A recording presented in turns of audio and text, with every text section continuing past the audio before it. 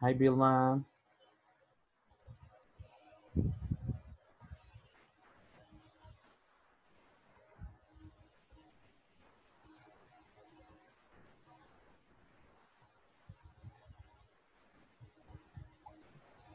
Hi, teacher. Hello. ¿Qué tal? Hi, teacher.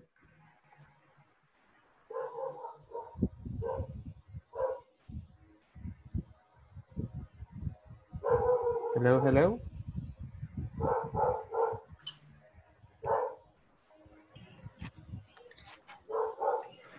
Hi, William. Teacher. Good evening, teacher. Hi, William. ¿Qué tal? ¿Cómo está? Bien, gracias a Dios por acá. Excellent. How was your day? Hoy estuvo movido, pero bastante bueno. Okay. Tuvimos energías para terminarlo. Ujú. Okay. Perfect. Excellent. Todo bien, ninguna novedad. Ujú. ¿Y Excellent. usted, teacher, qué tal? Well, everything is fine. Thank you. Yeah. I had to Okay. work a little bit, but Okay. I'm fine. Yeah. Where do you work, William? Fíjese, teacher. Yo trabajo en un taller de mecánica automotriz Ah, en okay. la colonia, por la colonia La Rábida. Ah, nice. Wow. Excellent. Es un negocio familiar. Ah, pero no lo administra usted, ¿o sí? Fíjese de que ahora sí, ya, Ah, ya entré excellent. más o menos en la administración. Ah, Ujú. perfect. Nice. Por eso es que Congratulations. a veces estoy así como que un poco ocupado, esas cuestiones. Trato de hacer las tareas mejor en la noche, Ah, porque sí, ya en la sí. mañana ya no me da chance. Ajá. Ujú. Sí, sí. No, igual son bien cortitas, no Sí, hay, no es así súper complicado, pero me alegro. Vamos avanzando. gracias. Alright. Ok, vamos a esperar mientras nuestros compañeros se terminan de conectar. Creo que Vilma está Ok. teniendo problemas de conexión. Hi, Vilma, ¿nos escucha? Teacher. Hello, hello. Hola, ¿me escucha? Sí, le escuchamos, pero Hola. se escucha algo cortadita. Creo que ha de ser problema con el internet. Ay, sí, desde ayer tengo problemas. Ayer me estuvo sacando y sacando y sacando. Ujú. Pero ahorita ya se escucha mejor, ¿ok?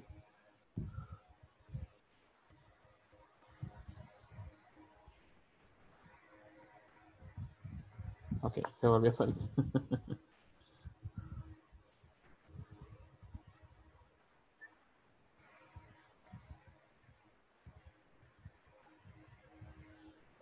Ok, vamos a esperar mientras los demás terminan de ingresar.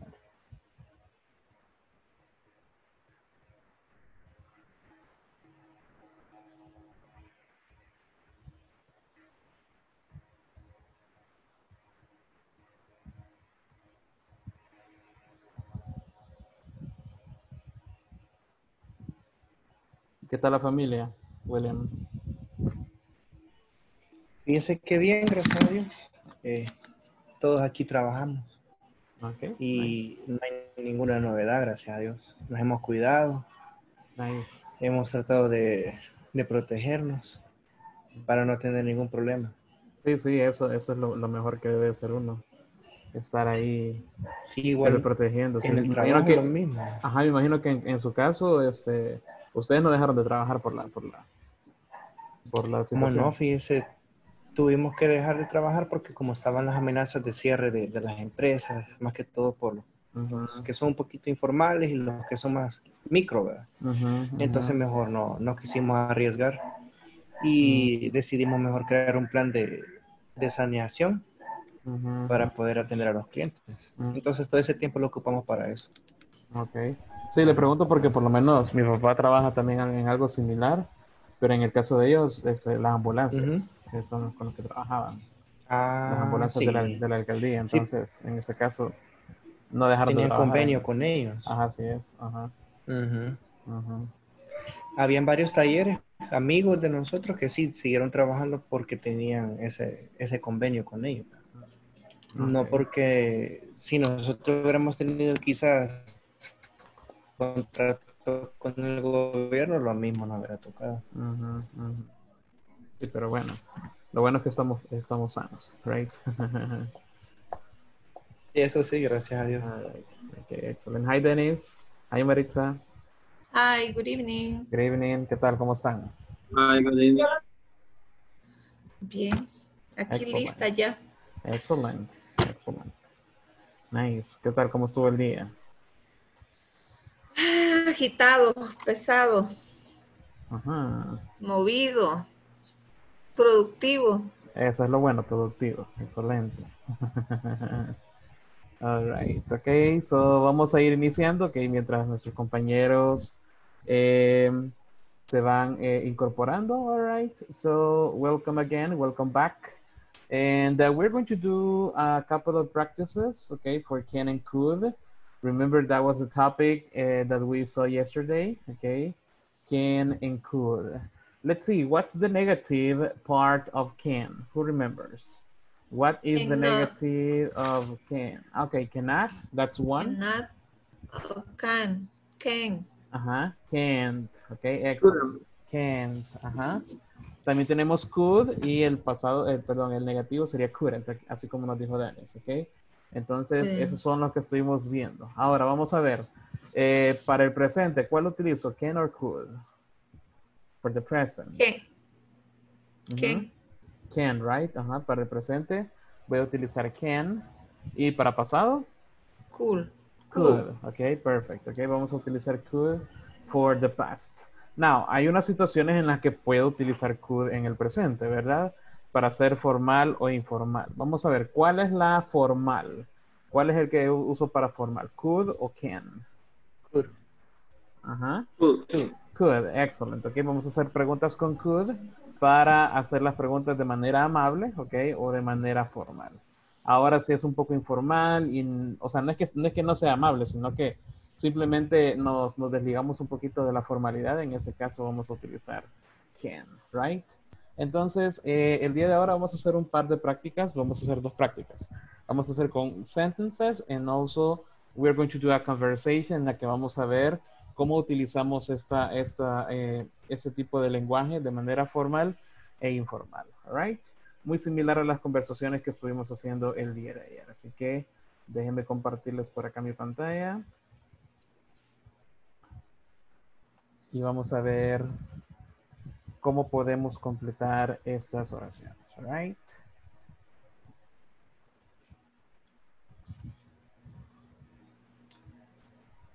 Okay. So, in this case, we're going to use can and could, okay? En algunos casos vamos a tener lo negativo. Bueno, acá tenemos affirmative. Luego acá, por lo menos acá tenemos negative. Ahí arriba tenemos affirmative. Over here we have negative.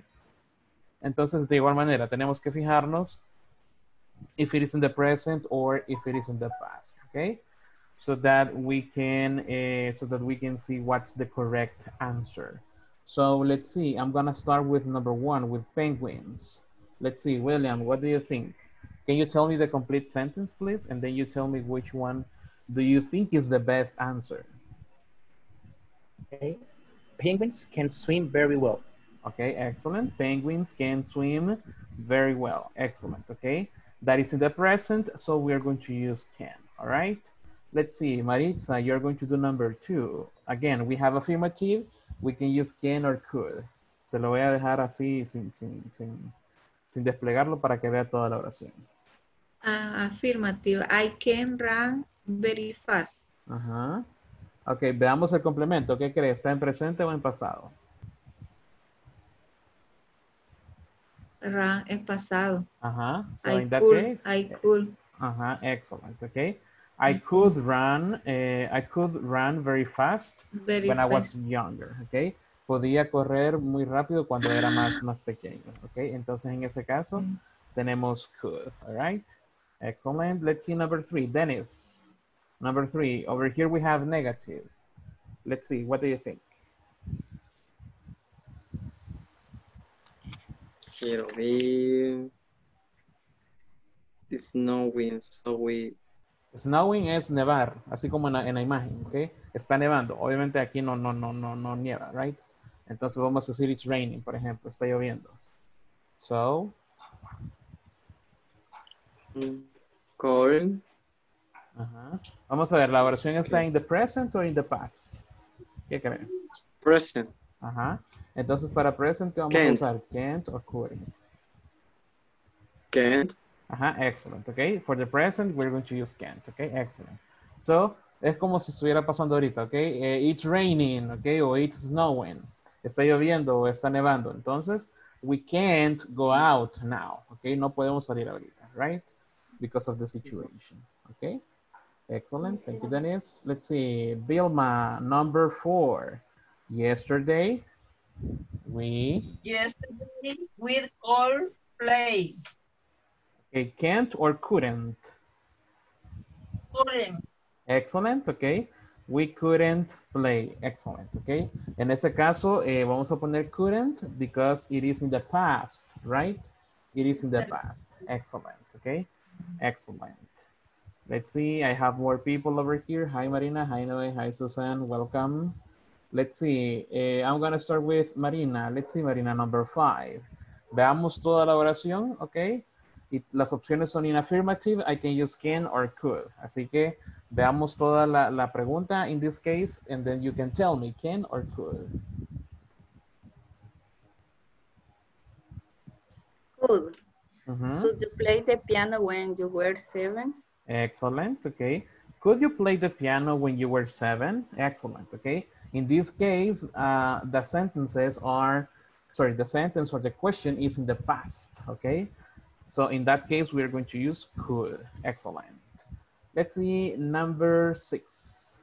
Number 6, Susan. What do you think, Susan?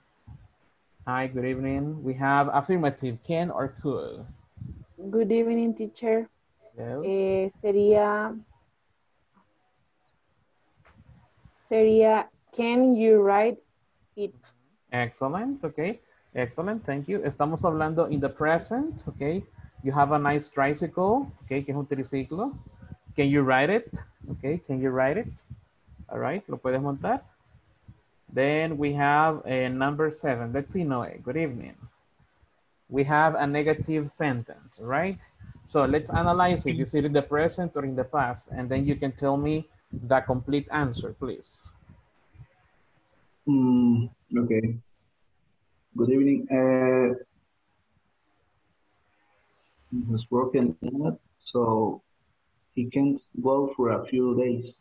Okay, excellent. Okay, he can't walk for a few days, okay? He has a broken leg. Tiene una pierna rota, okay? Or una pierna quebrada in this case, right? So he can't walk for a few days, okay? That's nice. Let's see number 8. Let's see number 8. Ya no tengo more people por acá, así que vamos a regresar with Dennis. What do you think, Dennis? Number 8. I couldn't sleep last night. Excellent. I couldn't sleep last night. Okay, we're talking about the past. So in that case, we have to use couldn't. Excellent. Let's see, number 9. Let's see, Maritza, one more time, Maritza. Number 9.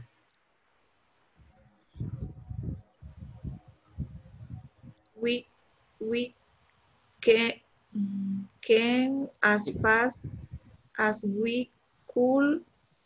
Excellent, Ahí okay. no veo, hasta ahí llega. Hasta ahí llega, excellent, okay.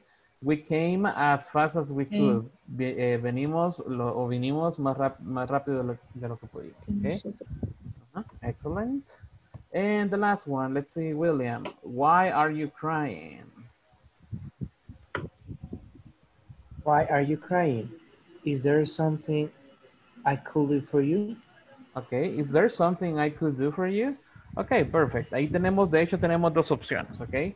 Para ser amable o para ser polite con la persona podemos utilizar could, pero como está en presente también podríamos utilizar can, all right? Decíamos el día de ayer que podemos utilizar can de manera informal, right? Y podemos hacer could para ser un poco más amable con la persona, all right? Así que solo para que el ejercicio me lo agarre, vamos a poner can, pero también podemos utilizar could, ¿ok? También se puede de esa manera. All right, so we have 100%. Excellent, okay? Very, very nice. Good job. Now I have a short conversation over here so that we can practice, give me a second, so that we can practice every single, so that we can practice the topic, okay, now in context, okay? Over there we have some sentences, they were incomplete sentences. Now we're going to have a conversation, okay, in which we can use this in context, okay? So this is a restaurant, okay? This is going to be, or this is going to happen in a restaurant, all right? So one person is going to be John and one person is going to be the waiter, okay? One person is going to be the waiter. Over here we can have sentences using can, or sorry, questions using can and questions using could, okay? So that we can practice both. All right, let's see. Quiero ver, por acá me escribieron. Yo sé que un par está teniendo problemas para conectarse. All right, okay, no problem. Aquí los esperamos, all right?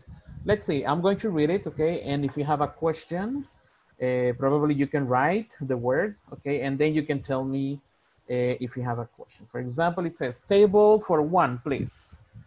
Follow me, sir. Can I have the menu? Here it is, sir. Could you recommend something, please? You can try the roasted chicken with tomato soup. Delicious. I'm going to have the chicken and a soda, please. Sure. I'm going to be right back with your order. A few moments later, could you give me the check, please? Here you are. Can I pay with Visa? Yes, you can. Thank you so much. Have a great night. Okay. So over here we can see some people, in some cases, the people are using can, and in some other cases they are using could, okay? Siempre se puede hacer esto de saltar de uno a otro en el idioma, ok? Solamente cuando quizás queremos ser un poco más cortés y un poco más amable, podemos meter el could por ahí. Pero si usted solo hace preguntas con can, no hay ningún problema, all right? Recordemos que could es solamente para ser un poco más, más amable. Vamos a ver, ¿alguna pregunta del vocabulary?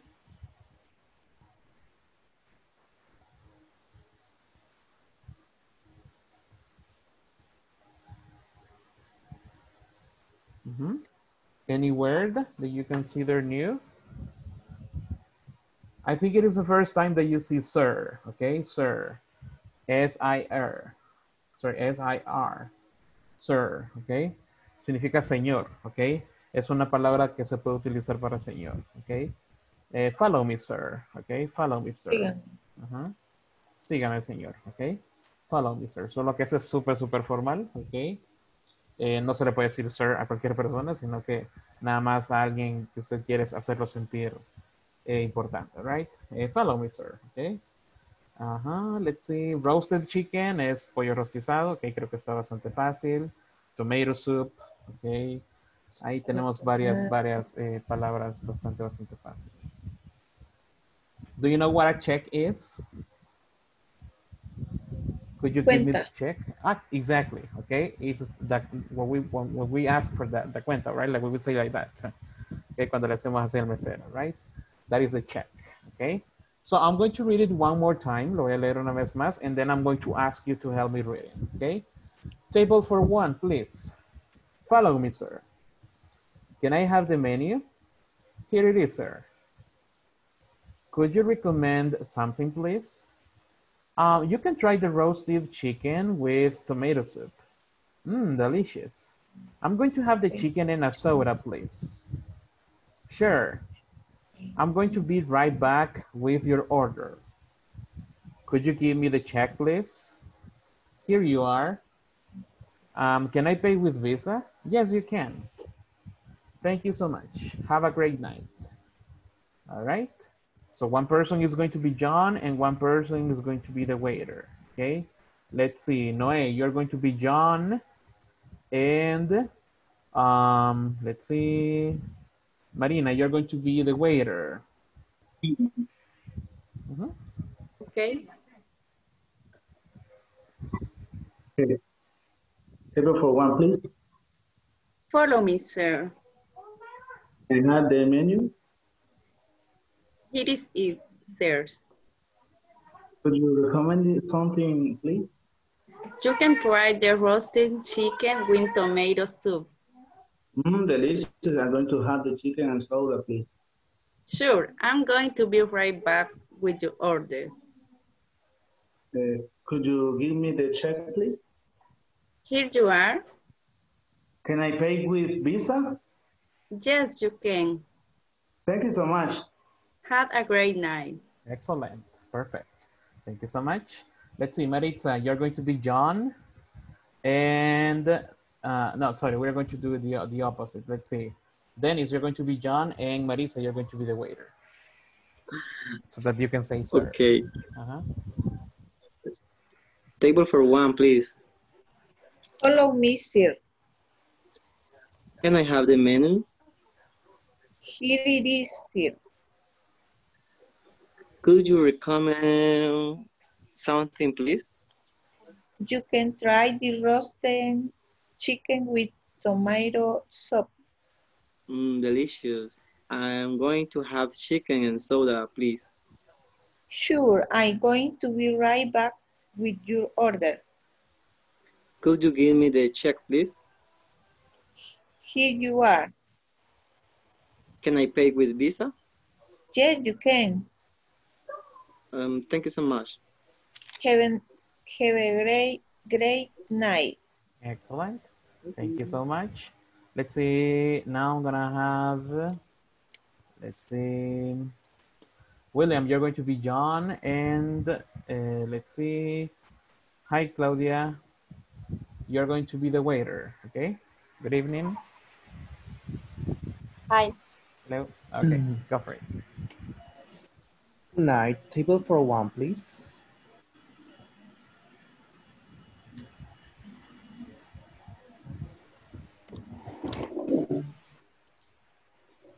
Follow me, sir. Can I have the menu, please? Follow me, sir. Can I Can I have have the the menu? menu? Ah, here it is, sir. Would you recommend something, please? You can try the roasted chicken with tomato soup. Delicious. I'm going to have the chicken and soda, please. Sure, I'm going to be right back with your order. Okay, could you give me the check, please? Here you are. Can I pay with Visa? Yes, you can. Thank you so much. Have a great night. Excellent. Thank you. And the last one. So let's see. Let's see. I'm going to have. Let's see. Edwin, you're going to be John. Okay, you have to read John's part, and Gloria, you're going to be the waiter.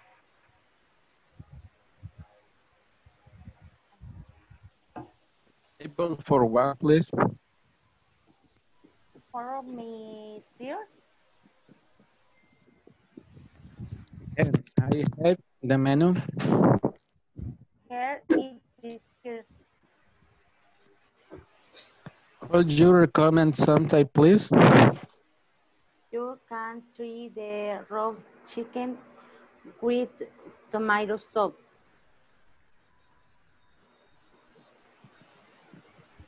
Delicious.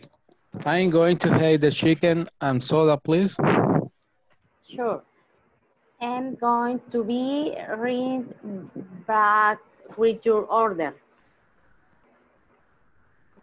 Could you give me the check, please?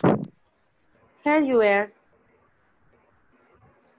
Can I pay with Visa? Yes, you can. Thank you so much. Have a great night. Excellent. Have a great night. Perfect. Good job. Thank you so much. All right. Now, this is only a short conversation, okay? Now you can see how we can use can and could also for other purposes, okay? Let's see. We can use can. We said that we can use can For abilities, right? What is something else that I can use can for? ¿Para qué más puedo utilizar can? We said that abilities. Possibilities. Possibilities. Excellent. Okay, for a possibility. And what else? For possibilities and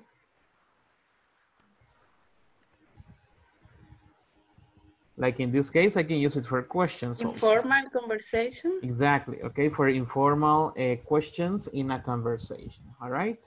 Now we can have could. Okay. Remember that could, that's for the past in sentences. Okay. I can use it for abilities as well. I can use it for possibilities also, but in the past. Okay. Or impossibilities as well. And I can use it for questions, but in a formal way. Okay. Or in a polite way, para ser un poco más amables, all right? Now, this is what we saw yesterday. Now we are going to move on to a different topic, okay? Vamos a ver un tema algo diferente, así que tengo dos preguntas, bueno, 4 preguntas, okay? Que vamos a ir resumiendo de 2 en 2. Let's think. How was the last purchase you did? How was the last purchase you did? ¿Qué significa purchase? ¿Alguien se acuerda?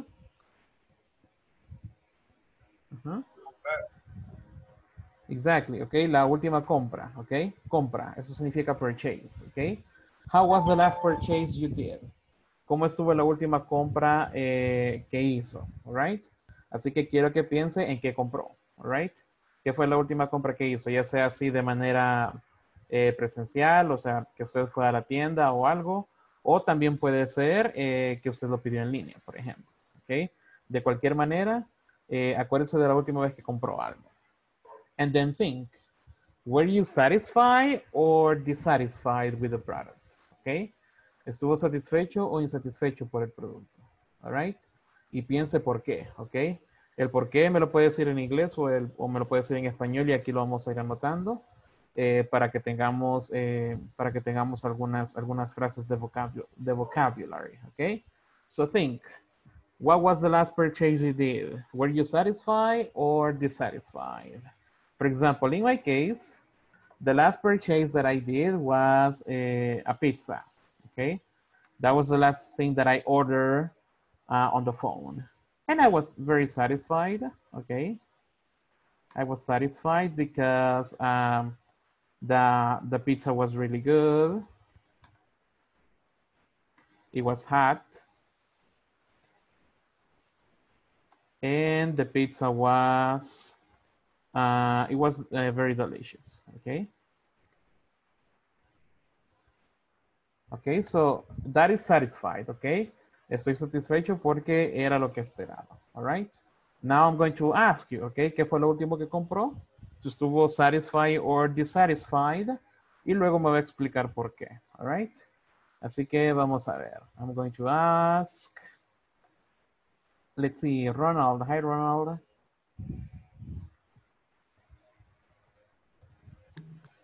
Hello. Hi. Let's see. How was the last purchase you did? I'm on cell phone. Cell phone. Okay. Okay. Were you satisfied or dissatisfied?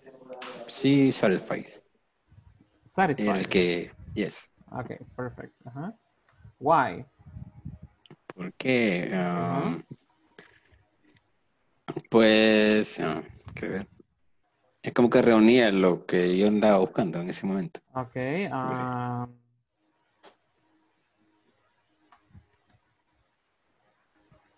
Vamos a poner así. It met my necessities, okay.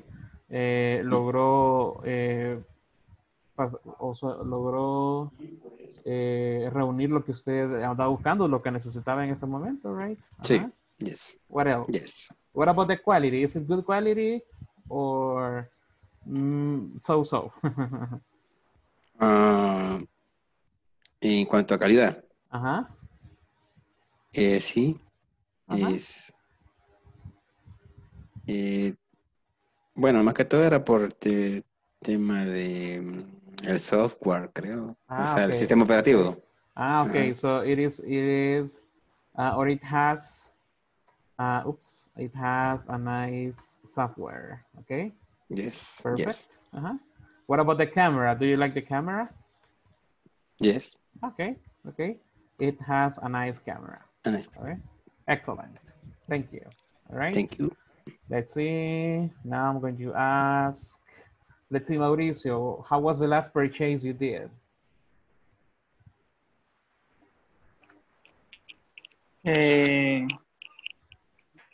Beers.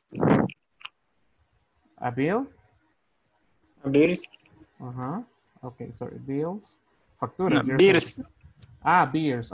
Okay, got it. Okay, beers. So were you satisfied or dissatisfied? Satisfied. Okay, satisfied. All right, why? It be very ice. Okay, it was very cold. Estaba bien frío, it was very cold. What else?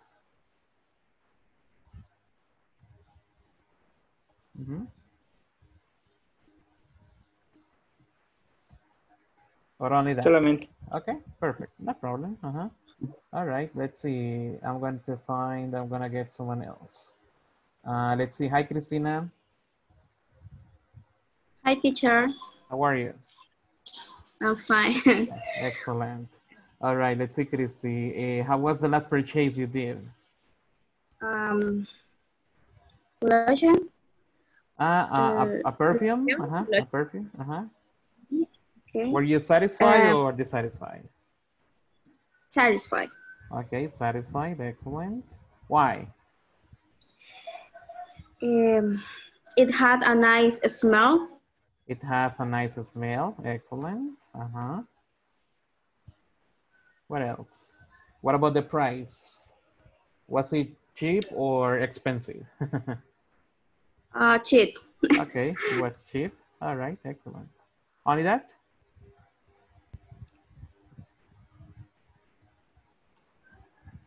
Yeah? All right, yeah. Excellent, excellent. Thank you. And let's see the last one. Let's see, Maritza. How was the last purchase you did?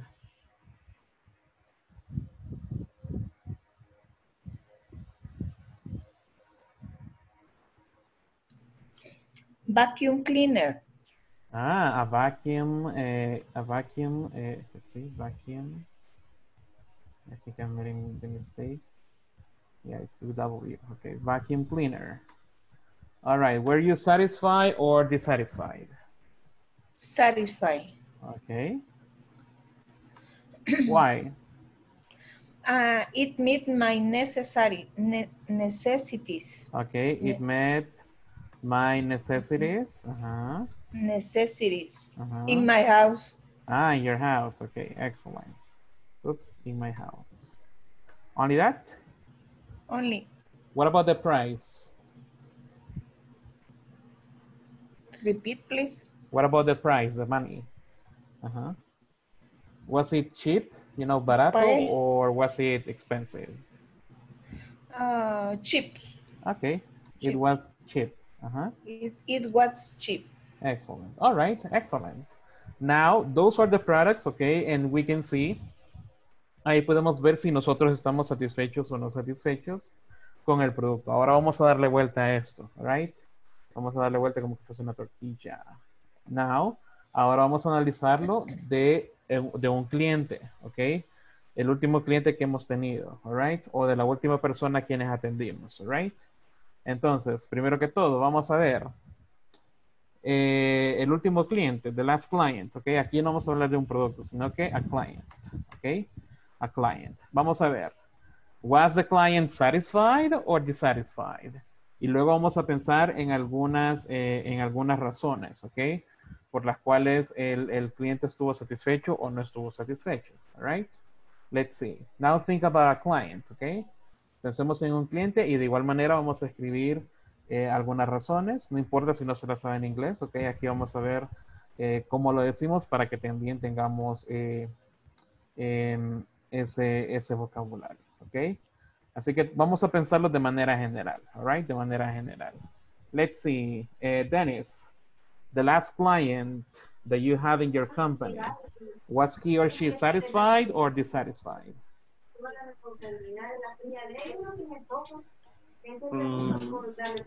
Satisfied. Okay, satisfied. Okay. Why? Because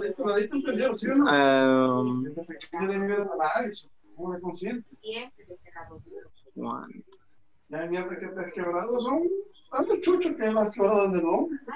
How do you say quería? Wanted. ¿Es un hombre o mujer? He wanted. He wanted. Ajá.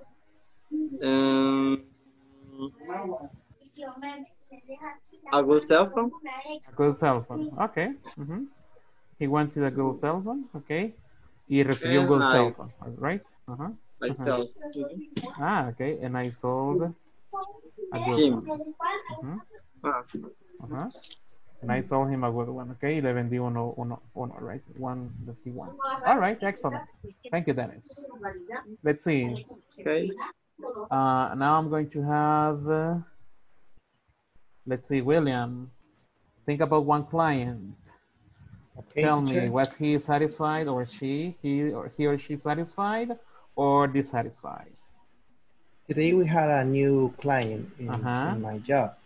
So she was very satisfied. Okay, satisfied. Because we have a good, I forgot how do you say presupuesto? Budget. We have a good budget for her, and he was very acceptable and satisfied for the fixing for her car. Okay. All right. And it was acceptable for her. Okay, excellent. Thank you so much. Okay, thank you so much. And let's see the last one, Felix. Let's see, Felix. Think about a client. El último cliente que usted tuvo, ya sea con productos o servicios que usted ofrece con su empresa. ¿Estuvo el cliente satisfied or dissatisfied?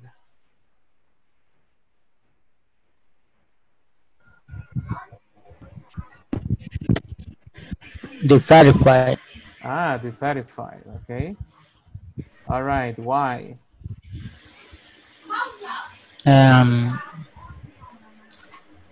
Because it did not arrive at the same time. Okay. It didn't arrive at the correct time. What else? ¿Por qué? ¿Alguna otra razón? Or only that one? Solo por eso estuvo dissatisfied. No sé cómo se dice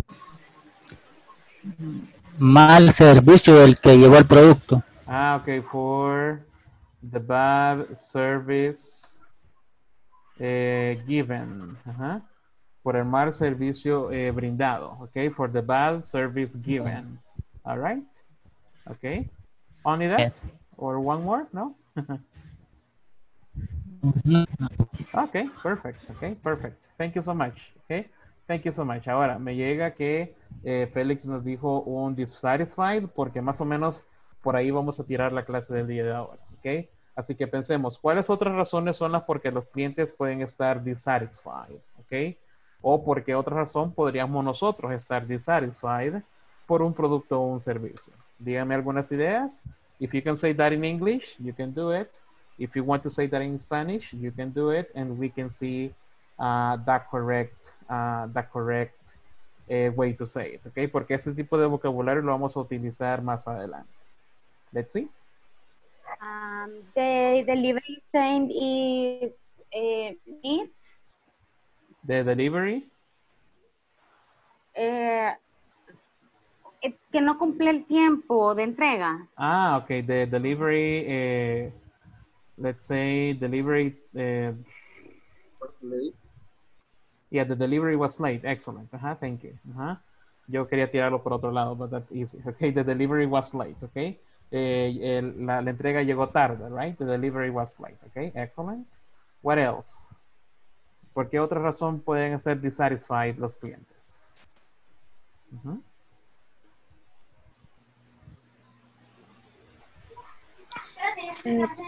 Porque el producto llega dañado. Excuse me. Vamos a ver, Cristina. Puede que ser porque el producto que pidieron llegue dañado. Ah, okay. The delivery was damaged. Damaged, okay. Estuvo dañado, okay. O estuvo arruinado o algo se quebró, right? Entonces, the delivery was damaged. Okay, se lo voy a escribir acá. Damaged. Díganlo, damaged. Damaged. Me quitaron el audio porque están cayendo llamadas.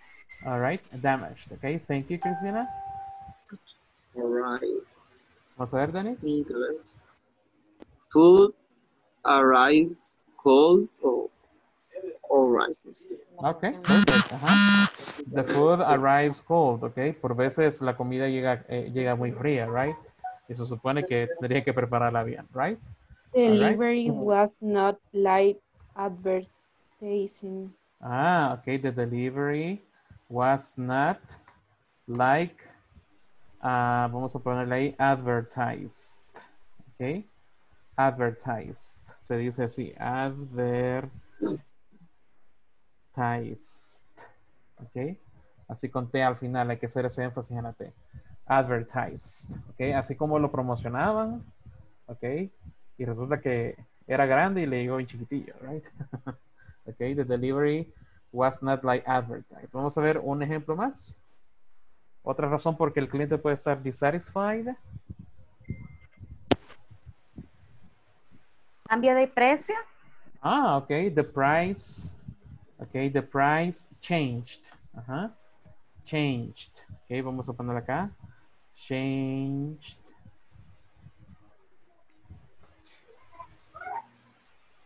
Changed. Teacher, in my Changed. case, Uh-huh. when the client it was dissatisfied is because the budget changed. I mean, okay. Yeah, the price is up. Yeah, that's pretty similar. That's pretty similar. Okay, the budget changed. Changed. Okay, that can also happen. Okay, eso también puede pasar. All right. Vamos a ver, Carolina, dígame.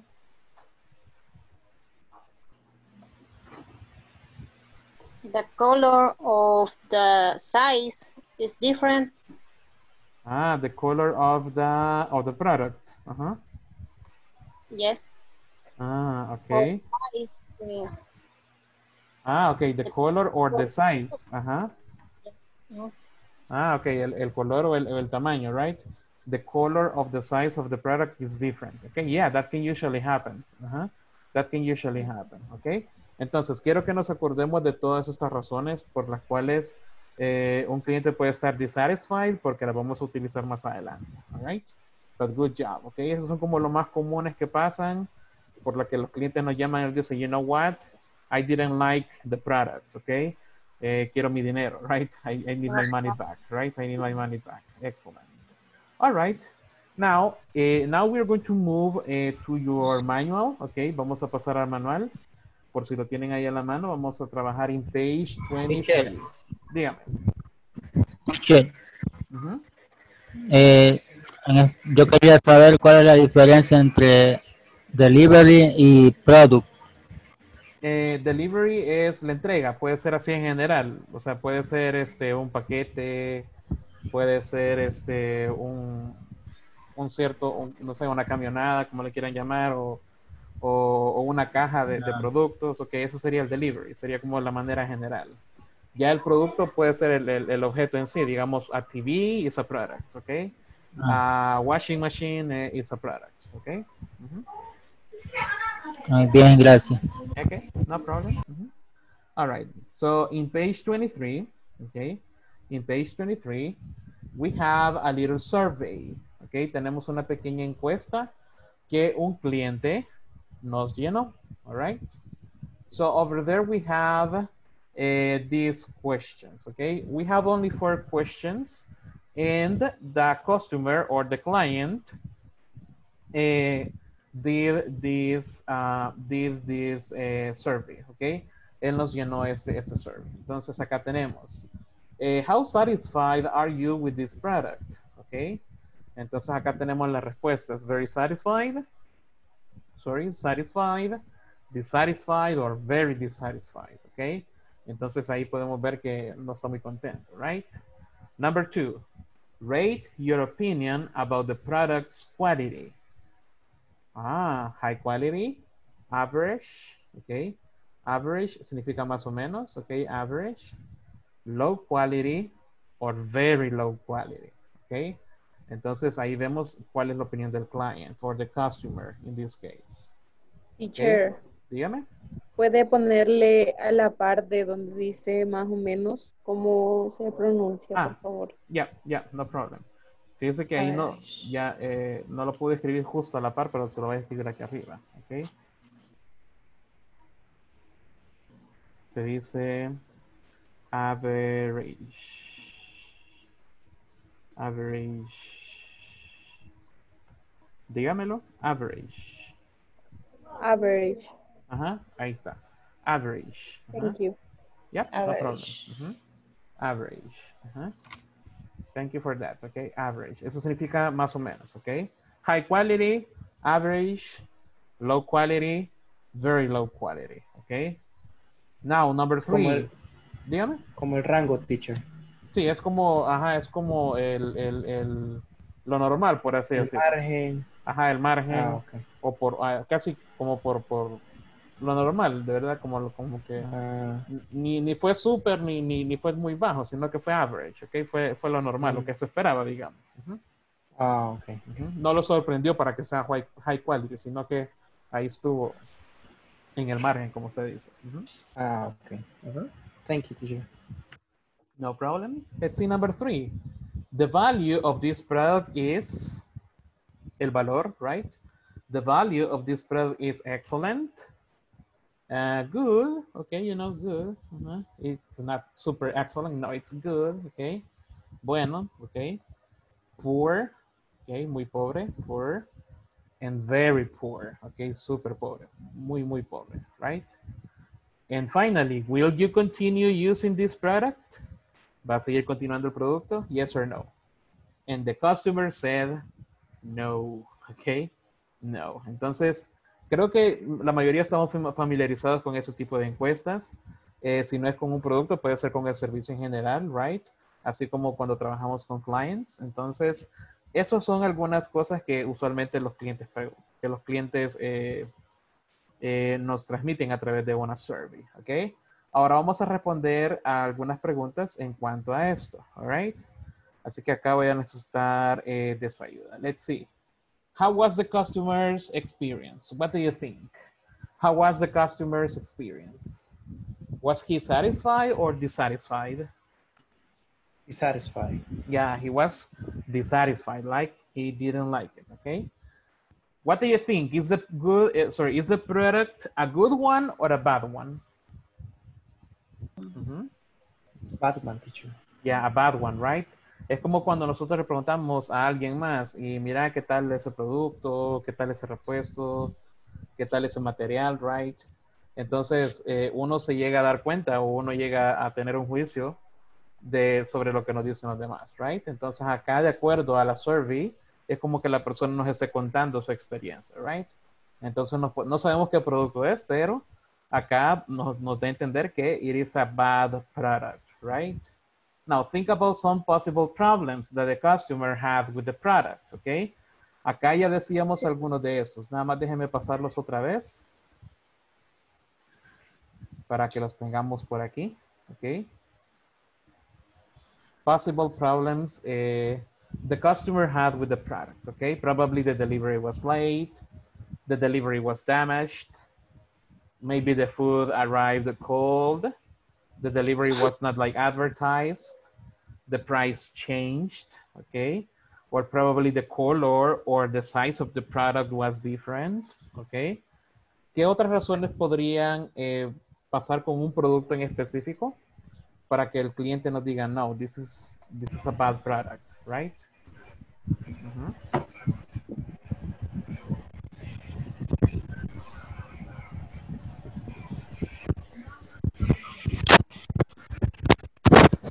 Hello.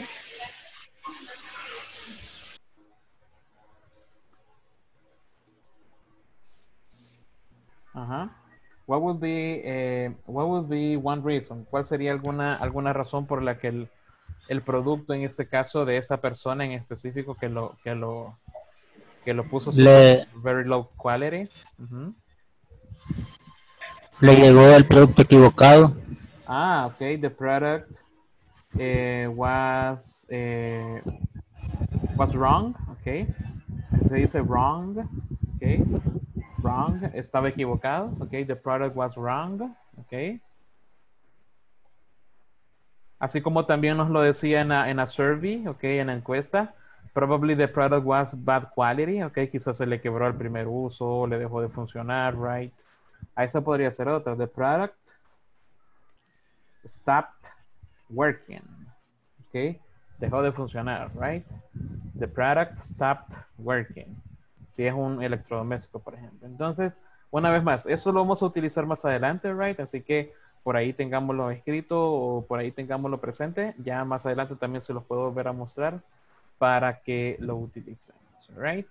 Now we're going to move on with other modals, ¿ok? El día de ayer vimos dos modals, así le llamamos nosotros, porque al fin de cabo son como auxiliaries, ¿ok? Entonces, en este caso vamos a utilizar, ayer estuvimos utilizando can and could, right? Recordemos que algunas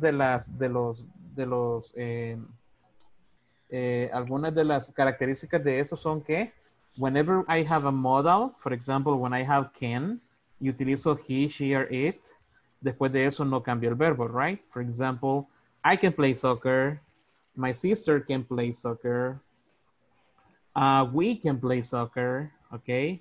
Si se fijan, no cambia ningún verbo, ¿ok? Todos están en presente. Y si fuesen en pasado, así como could, de igual manera los verbos no van a cambiar, all right? Entonces, en ese caso vamos a aprender cómo utilizar may and might, ¿ok? Might. Now, what's the difference? Okay, in this case, we don't have one for the present and we don't have one for the past, ¿ok? Acá no tenemos uno para el presente ni uno para el pasado. Algunas personas les gusta utilizar might como para pasado, ¿ok? Pero si usted las quiere utilizar en presente, usted puede utilizar may o puede utilizar might, ¿ok? Ahora, ya vamos a ver qué significa. Nada más déjenme escribirles acá cómo se pronuncian.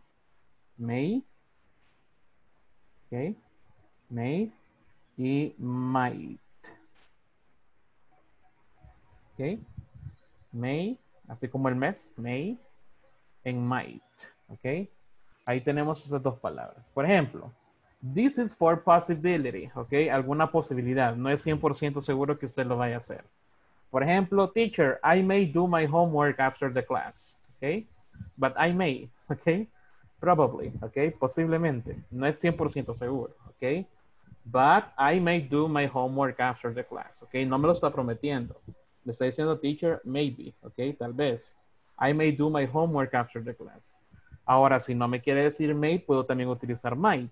Teacher, I might do my homework after the class. ¿Ok?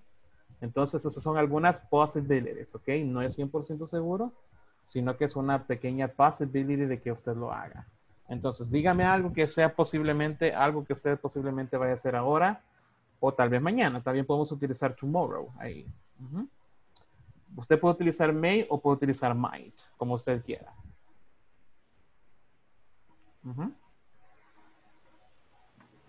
I may do.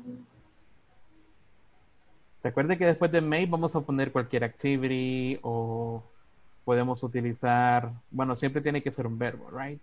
I may go, I may visit, I may cook, I may Ajá. celebrate Ajá. the birthday Ah, okay. I may celebrate my birthday. tomorrow. Ah, okay. Is it your birthday tomorrow? No. Ah, okay. Okay, it's an example. Okay, nice. I may celebrate my birthday tomorrow. Okay, oops. Sorry. Birthday, okay. I may celebrate my birthday tomorrow, okay. That is one possibility, okay. No es 100% seguro. You're just thinking about it, okay. Let's see another example.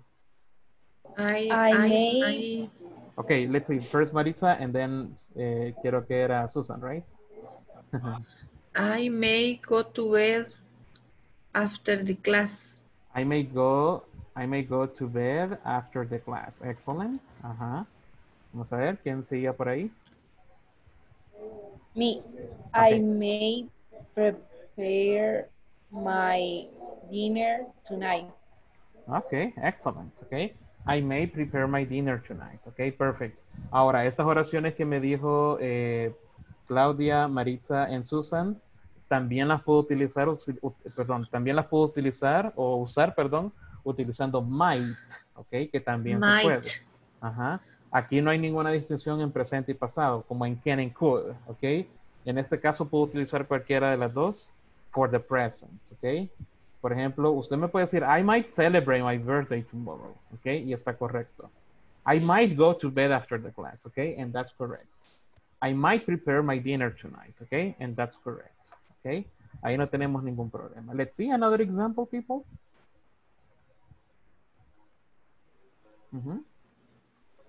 I may drive tomorrow. Okay, I may drive tomorrow, okay? That's what, I might. Okay, okay. Oops. I might drive tomorrow. Excellent, okay? I might, I might. Tomorrow. Excellent, Let's see. Dennis, por ahí vi que activó dígame. I might help you next week. Okay, okay. I might help you next week. Excellent, okay. I might help you next week. Perfect, okay. Nice. Entonces, remember, this is one possibility, okay. Es probable que se haga, es probable que no se haga, okay. Pero usted lo está utilizando para decir que hay una probability, okay. Podría hacer esto, okay. I may celebrate, podría celebrar. I may go, okay, podría ir, okay. It's the same thing, okay, only using may or might, okay? That's the correct pronunciation. Now, also, I can use I may be or I might be, okay? Si se fijan en ese caso, solo estoy utilizando may, okay? May, sorry, might, may, might, okay? Ahora, hay unas frases también muy comunes en inglés que sería may be, ¿ok? En might be. ¿Cuál es la diferencia de las demás? Ok, cuando usted utiliza estas, después de be tiene que utilizar un adjetivo. Por ejemplo, I may be busy, I might be busy, ¿ok? I may be stressed, ¿ok? I may be, y ahí pone cualquier adjetivo, ¿ok? Algo que usted, algún sentimiento que usted tenga. Por ejemplo, I may be happy, ¿ok? I may be happy if you do that, ¿ok? Pero eso pasa únicamente cuando tenemos may y luego tenemos be. Recuerde que be es cero estar, right? Entonces podemos utilizarlo para cualquiera de esos dos casos. Entonces usted puede utilizarlo para describirse o también para decir en qué lugar está.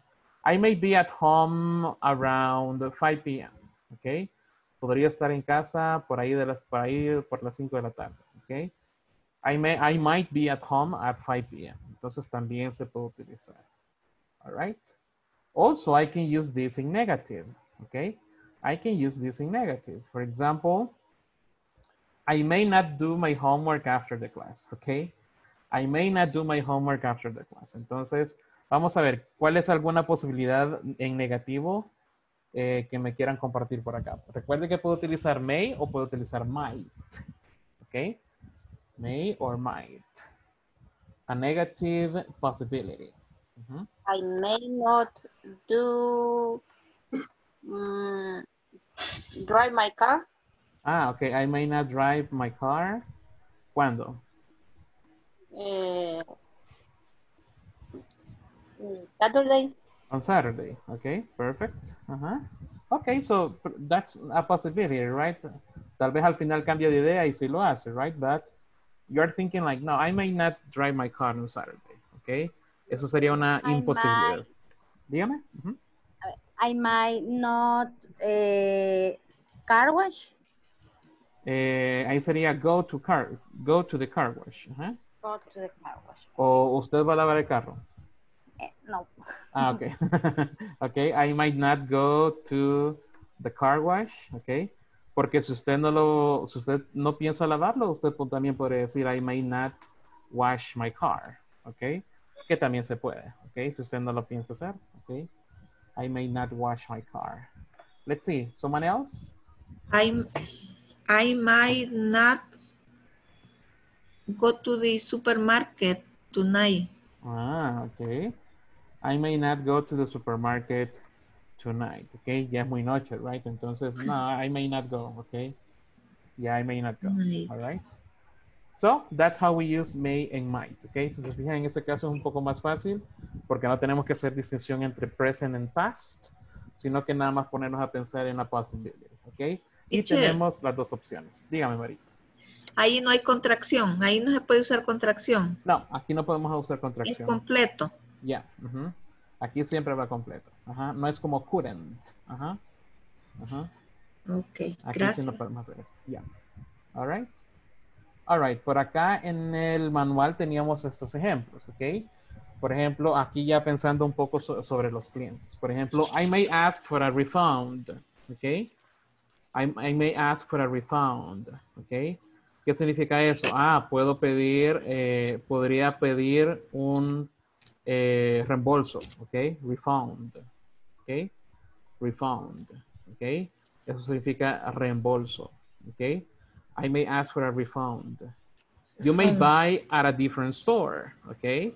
You may buy at a different store, ¿ok? Si no le pareció esa, you know what? I may buy in a different store, ¿ok? Mejor voy a ir a otra tienda, right? They might not provide a good service, ¿ok? Tal vez no van a proveer un buen servicio. I may not reach your expectations, ¿ok? No va a lograr sus expectativas, all right? She might want a refund on those units, igual. Ahí estamos utilizando con otra persona. They might complain about the service, ¿ok? Se van a quejar, ¿ok? Eso significa complain. They might complain about the service, ¿ok? Se van a quejar del servicio. We may ask to talk to the supervisor, ¿ok? We may ask to talk to the supervisor and he might not buy here again, ¿ok? Probablemente ya no va a comprar aquí otra vez, all right? Entonces ahí es donde lo podemos ver ya de diferente manera, all right? Entonces antes de seguir voy a pasar lista, así que por los que no tienen activada su cámara, nos la activan please y luego vamos a continuar. All right, let's see, Cristina. Present, teacher. Thank you. Gloria Margarita Avendaño. Present, teacher. Thank you. William Alejandro Gavero. Me dijo que se iba a retirar un ratito, pero ahí está, ¿ok? Ahí estaba en la clase, así que ahí lo tenemos. Denis Ulises Manzano. Present. Thank you. Mauricio Stanley Castro. Present. Thank you. Carla Tatiana Carrero. No. Claudia Carolina Sánchez. Present. Thank you. Vilma Cruz Guzmán.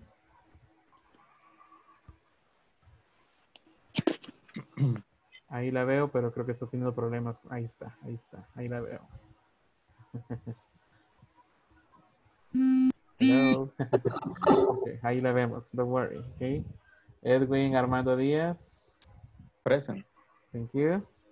Diana Jasmine Rivera.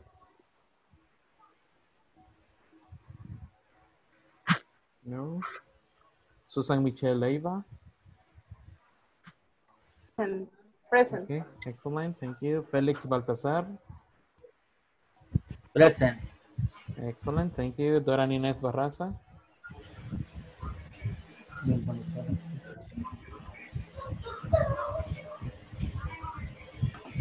Parece que es Ninez, pero no. Okay. Noé Neftali. Present. Thank you. Maritza Alcira Castellón. Present, teacher. Thank you. Ronald Giovanni Gutiérrez. Present, teacher. Thank you. Juan Antonio Castellanos. No. José Lam Chicas. Present. Thank you, thank you. Samuel Antonio Villalta. No. En Marina del Carmen Sanabria. Present, teacher. Thank you.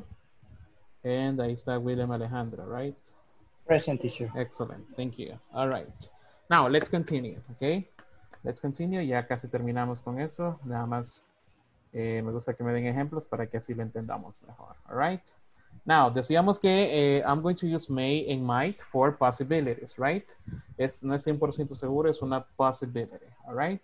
Ahora también puedo utilizar may for questions, okay?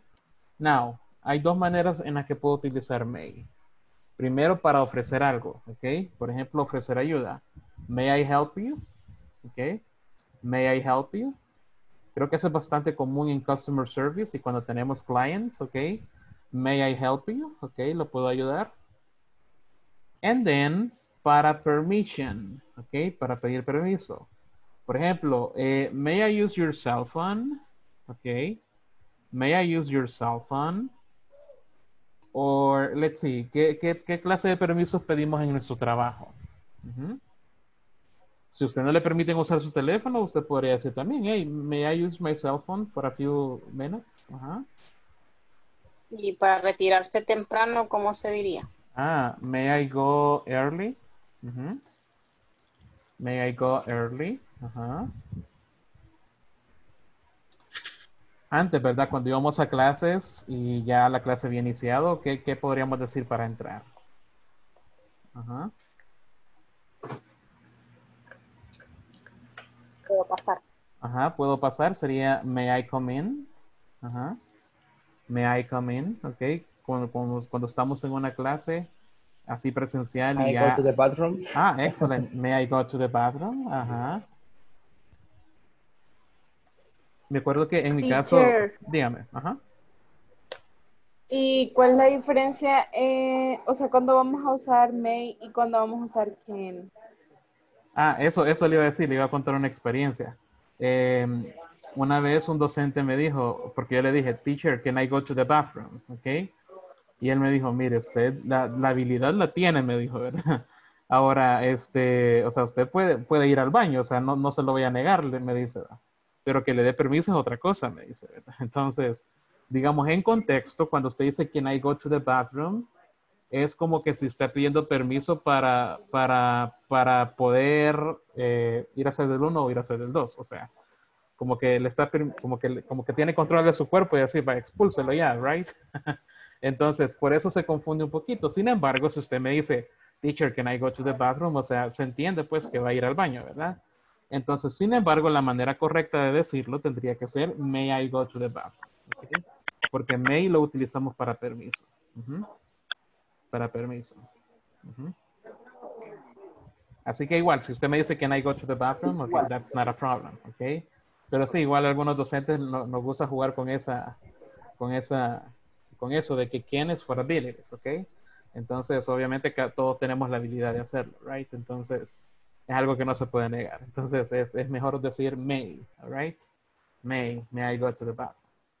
What is another permission that you can ask in your job? ¿Cuál es otro permiso que podríamos pedir en nuestro trabajo?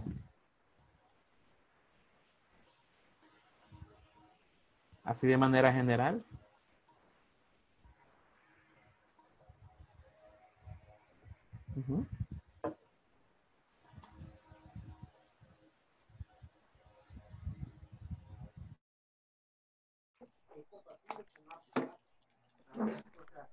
Okay, hello, I'm back. Okay, sorry. Ahora sí. Lo siento, se me cortó el internet un ratito, pero ya estamos acá. Okay. All right. Bueno, decíamos que estamos hablando de permissions, ¿verdad?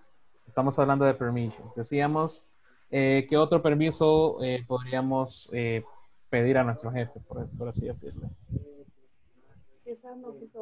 May I use the conference, Ah, la okay. sala de conferencia. Okay, may I use the conference room?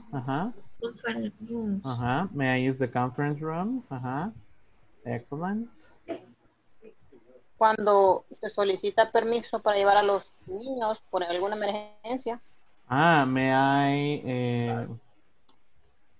I bring my child? Y ahí usted, por ejemplo, this afternoon or this morning or today. Ahí vamos a ponerle this morning. Solo para referencia, pero ahí usted lo puede cambiar por this afternoon or today. Ok, ahí todo depende del momento en el que se solicite. All right. Oops, sorry. Okay, here we have it. Okay. So, estos son algunos de los permisos. All right. Entonces, decíamos que podemos utilizarlo for offering help. Okay, may I help you? Yeah, may I help you? Okay, creo que ese es el más común que tenemos para ofrecer ayuda. De ahí tenemos para permission. Okay. For permission. All right. Now we're going to work on the manual, page 24. Okay, so vamos a pasar a page 24 so that we can work on the manual. Okay. Over here we have some incomplete sentences. Okay. Now, you are going to choose if you're going to use may or might. Okay. Usted decide cuál de los dos va a utilizar, así como en los ejercicios cuando me estuvieron dando possibilities. Okay. Entonces acá va a tratar de completar la oración utilizando lo que tiene por acá. Por ejemplo, he may not be satisfied or he might not be satisfied. Sin embargo, cuando usted solo dice eso, como que está incompleto. Entonces acordémonos de los diferentes problemas que teníamos. Ok, se los voy a mostrar una vez más para que nos acordemos de ellos. Ok. Aquí tenemos diferentes motivos por los que nuestros clientes están dissatisfied, ¿ok? Entonces, aquí lo vamos a completar con una de esas frases. Por ejemplo, he might not be satisfied with. ¿Con qué creen que no puede estar satisfecho una persona? He might not be satisfied with. Teacher, Ajá.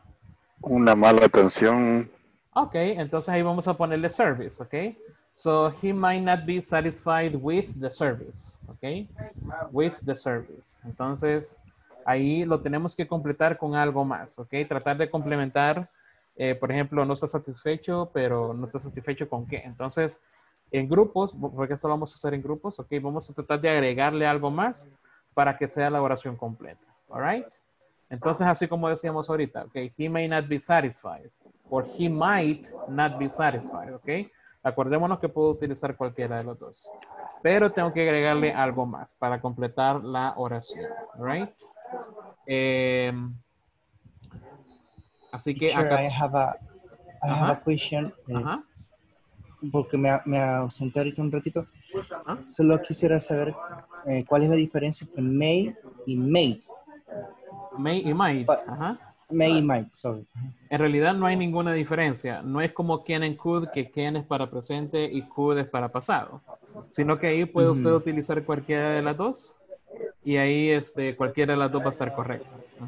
Yo había entendido anteriormente que como que la cantidad de probabilidad o el porcentaje de probabilidad de uno era Sí, el que hacía diferencia. Pero sí se podría tomar de esa manera, pero quizás para no confundirnos, y así como lo muestra acá tanto la plataforma como el manual, no da esa diferencia, no hay como una gran diferencia entre uno y otro. Entonces, sí es un poco como meterse más en la gramática, pero no nos vamos a meter mucho en eso, sino que lo vamos a quedar así en así.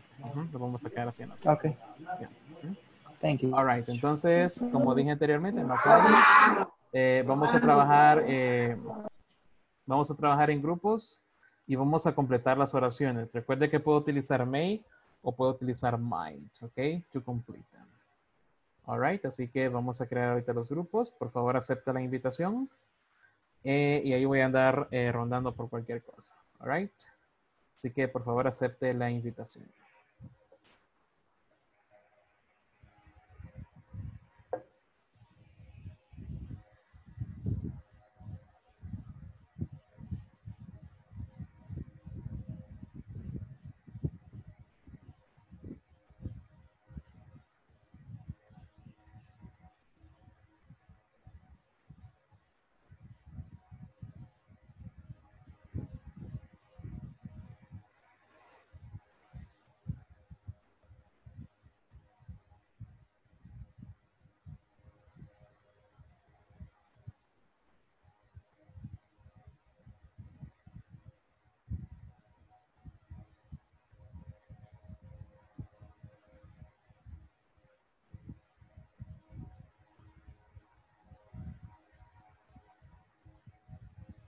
salieron tus piernas.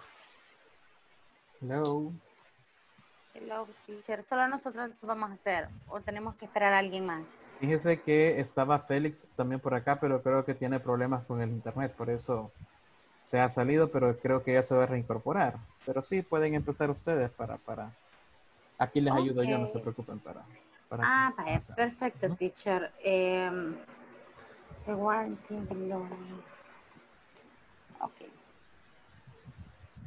¿Tienen el manual por ahí o se los comparto para... Lo tengo acá. All right. Vamos a ver. Yo no. Ok, vamos entonces se lo voy a compartir para Claudia. All right, entonces decíamos así como en la número 1. ¿Cuál vamos a utilizar? ¿May o might? Ajá. May. Ok, may, ok. Entonces decíamos que el negativo de may es may not, right? May not. Entonces ahí vamos a escribir he may not be satisfied with, y con qué no puede estar satisfecho esta persona. Obviamente acá no lo tenemos, pero podemos complementar la oración. He may not be satisfied with, ¿con qué lo complementamos? With the time, ok. With that delivery time. Ajá. Entonces sería he. Ajá. He may not. Ajá. Ok. Be satisfied. He may not be satisfied. Ajá. Ok. Okay.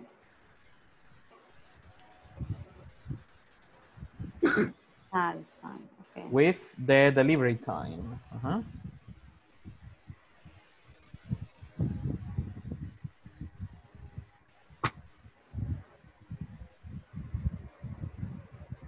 All right. He may Delivery time. Tiempo. Ajá, ajá. Ok. Perfecto.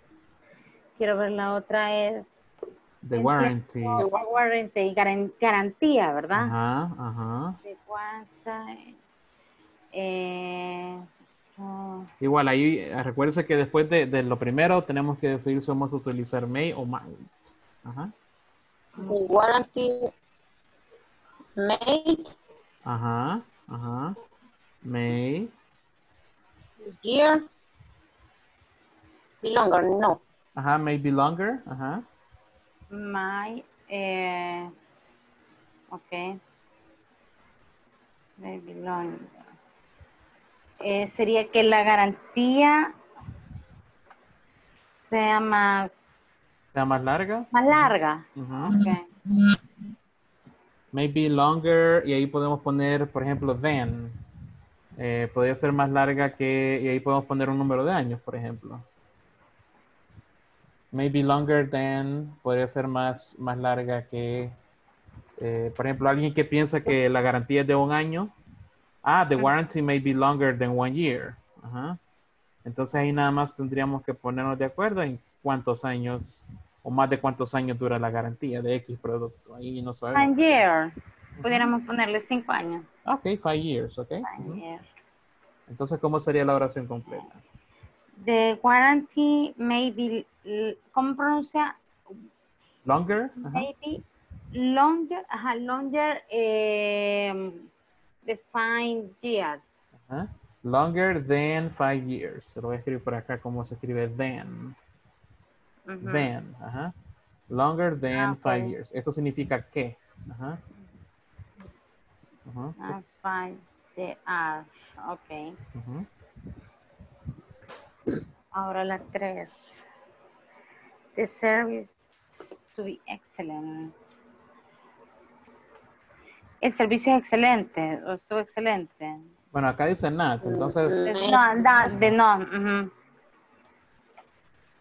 The service may not. The service may not. Be excellent. Because.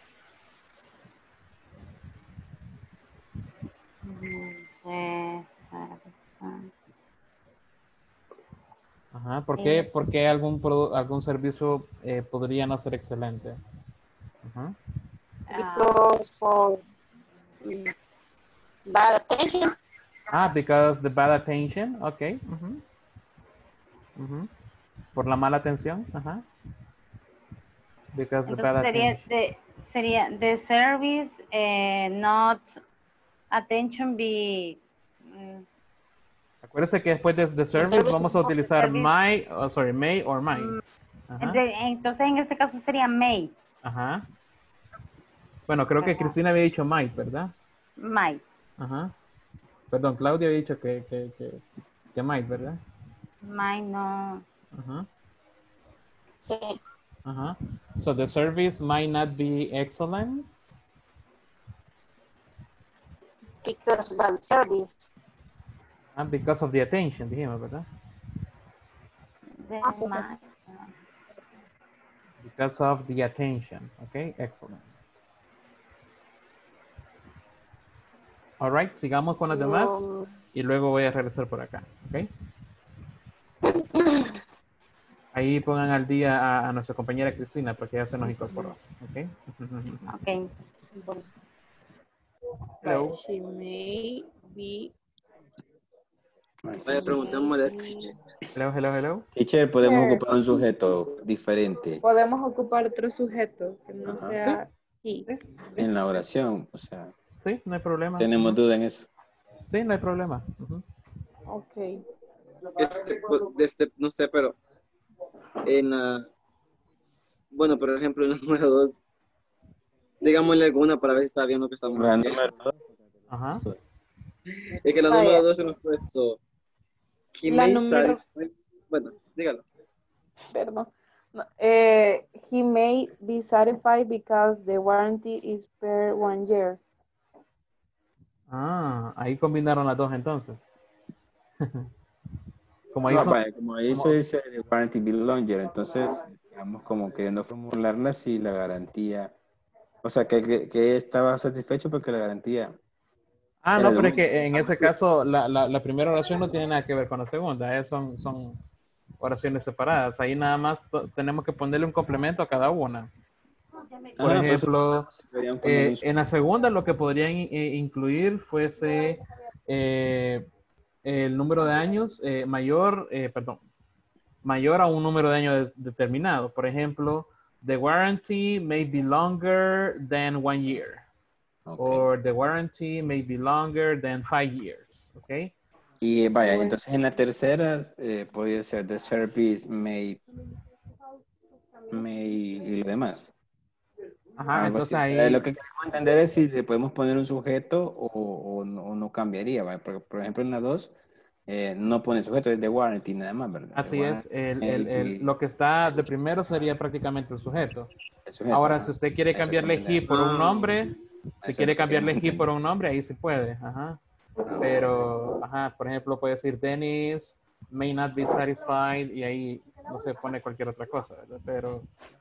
Pero sí, lo primerito tiene que ser el sujeto. Ok. Así estamos. En la primera que pusieron, solo para ver. He may not be satisfied with the service. La que usted dijo. Ok. ¿Y en la tercera? ¿Ya habían hecho alguna tercera? En la tercera le estamos haciendo, pero le queríamos consultar si podíamos poner otro sujeto, ¿verdad? Vamos a ver, díganmela y yo les digo yes or no. Eso estábamos. Pensemos entonces. Eso estábamos pensando. Entonces sería, digamos. Entonces la segunda sería de warranty. Longer 1 year. La 3. Entonces yo entiendo así, solo que vamos a usar el sujeto que sea the service. The service may not be excellent. Y ahí podemos agregar. ¿Por qué, verdad? El por qué, exacto. Vale. The service, como lento, sí, no sé. Ok, podría ser. Ya entendí. Ok, perfecto. Sí, ya. Bueno, entonces quería las dos como siempre de warranty. Entonces todo lo que dice de he may be satisfied. No lo vamos a cambiar. Todo eso no. Solo van a quedar prácticamente el complemento. digamos el por qué o por esa razón, entonces eso es lo que me Lo que vamos a hacer ahí es solo agregar el may a eso, the service may, así. Ajá, y el May o complemento. may. Y el complemento, En le vamos a ese agregar el caso, may y el complemento. Así Okay. es. una pregunta, Tichi. En ese caso, may y might vienen siendo siempre lo mismo. O sea, Sí. para pedir permiso no hay que... Bueno, para que pedir uno sea permiso más es nada más formal para y uno sea pregunta. más otro. Ajá, Ajá, en ajá. eso tengo duda. Ajá, may es únicamente para pedir pregunta, pero, perdón, para pedir permiso, pero solamente en forma de pregunta. En una oración es para possibility, pero usted puede utilizar may o puede utilizar might. No hay ningún problema con ninguna de las dos. Ujú. Pero de ahí Ok. estuvo tratando. All right. Voy a ir a ver cómo van los demás grupos y luego regreso por acá. Ok. Thank you. Thank you. Hello. Hola. Any question? ¿Alguna pregunta por acá? Todo, teacher. Todo. Vamos a ver. En la 2, no sé si solo le vamos a agregar el may o le vamos a agregar satisfactorio o no satisfactorio. Va, es que como en la segunda dice la garantía podría ser más larga, ¿ok? La garantía podría ser más larga. Entonces ahí lo primero que vamos a hacer es agregarle may o might, right? Después de warranty. Ajá. Entonces, si se fija, todas las oraciones tienen un sujeto. En la número 2 sería the warranty, en la 3 sería the service, en la 4 sería you, en la 5 sería the waiter, ¿ok? En la 6 sería Amanda. Entonces, después de cada sujeto, primero ustedes van a decidir si van a utilizar may o si van a utilizar might, ¿ok? Por ejemplo, vamos a hacer la tercera porque creo que la tercera está más fácil que la 2, ¿ok? Por ejemplo, the service. ¿Qué vamos a utilizar? May o might. Aquí independientemente de cuál utilicemos es igual, solo tienen que ponerse de acuerdo en esa. El may. Ok, entonces, ¿cómo sería la oración en ese caso? The service. May not be excellent. Okay, the service may not be excellent. Ahora, cuando usted me dice the service may not be excellent, me tiene que dar una razón. Entonces ahí puede poner el por qué. Ahí puede poner ese complemento. Entonces a cada oración hay que ponerle un complemento del por qué. Entonces en la tercera podemos poner, por ejemplo, the service may not be excellent because... Ajá. ¿Por qué usualmente un service no es excelente?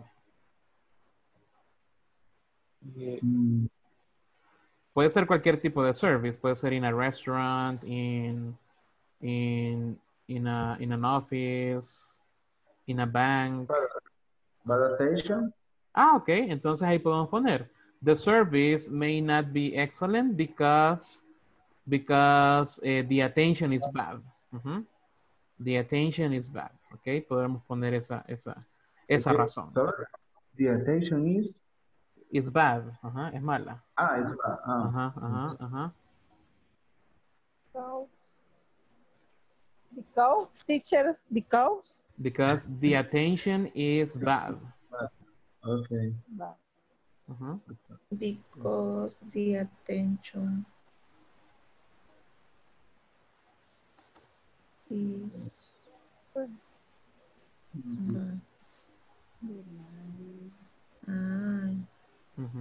Entonces, Todas si se tienen que fija, llevar una razón. así es, la mayoría tiene que haber una razón y después de cada sujeto vamos a poner may o might, ¿ok?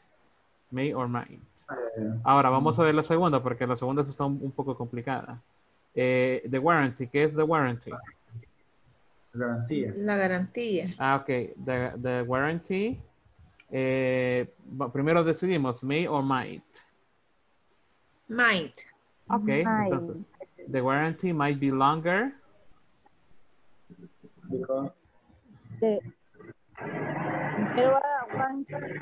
En este caso, longer significa más larga, ¿ok?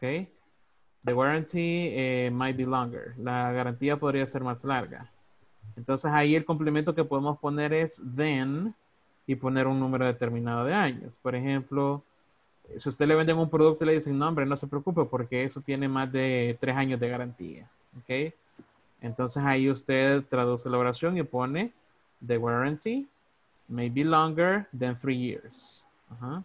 3 years. Entonces aquí nada más lo que tenemos que poner es then, T-H-A-N, then, ok. T-H-A-N, then, longer than, y ahí ponemos cuántos años. 3 años. 3 years, ok. The warranty may be longer than 3 years, ok. La garantía podría ser mayor de 3 años, o podría ser más larga de 3 años, ok. Ahora, number 4. What do you think, may or might? You might recommend. Ajá. You may recommend. Ahora, ¿con qué puedo complementar esto? ¿Qué se puede This recomendar? food.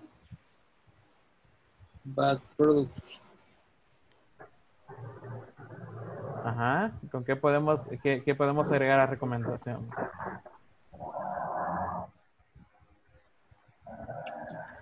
Yo recomiendo comprar, buy. You may recommend. This Ajá, this. food. This product or this food. Ajá. This product or this food. Ajá, ahí lo que usted quiera. Ujú. Ahí you may recommend Buy. to buy. Ajá, to buy. To buy To this buy. product or this food. Ahí como ustedes quieran.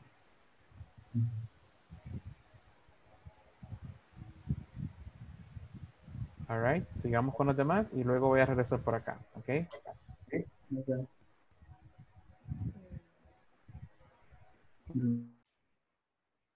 Hello. Hello, teacher. Hello, ¿Ya teacher. terminaron? Hi, No. teacher. Teacher, Hello. I'm not sure in the number 4. In the number 4. Okay, let's see. What do you have? Is you recommend or I recommend? Ajá. Cualquiera de las dos. Ajá. Acuérdense que después de you vamos a utilizar may or might, right? Ajá. But no is question, is No. affirmative. Ajá, this is affirmative. Ajá. Ahora, si lo quiere hacer pregunta, también se puede. Ujú. Okay. Ujú. Okay. Ujú. ¿Qué pusieron en la 4? ¿O no la han hecho todavía? ¿Cómo no? ¿Qué pusieron? May you recommend? Dale. No, William, sí. Okay. May you recommend this menu? Okay. May you recommend this menu? Perfect. Yeah, that's fine. That's fine. Vamos a ver, ¿qué pusieron en la 2? The number 2. Marina, si quiere. The service. In the number 2. The service. The warranty. Okay. The warranty may be longer because the product is expensive. Perfect. Okay. The warranty may be longer because the product is expensive. Okay, perfect. Nice. Hey, Samuel, nice to see you.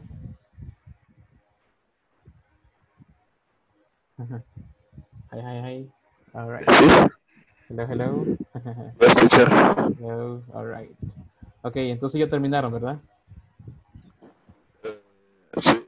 All Yes, right. teacher. All right. Solo vamos a esperar un momento para que nuestros compañeros terminen. Okay. Good, teacher. Attention. Hello. Because, que sería porque.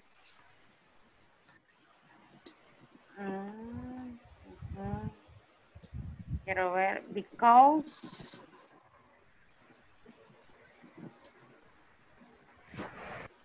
Ok.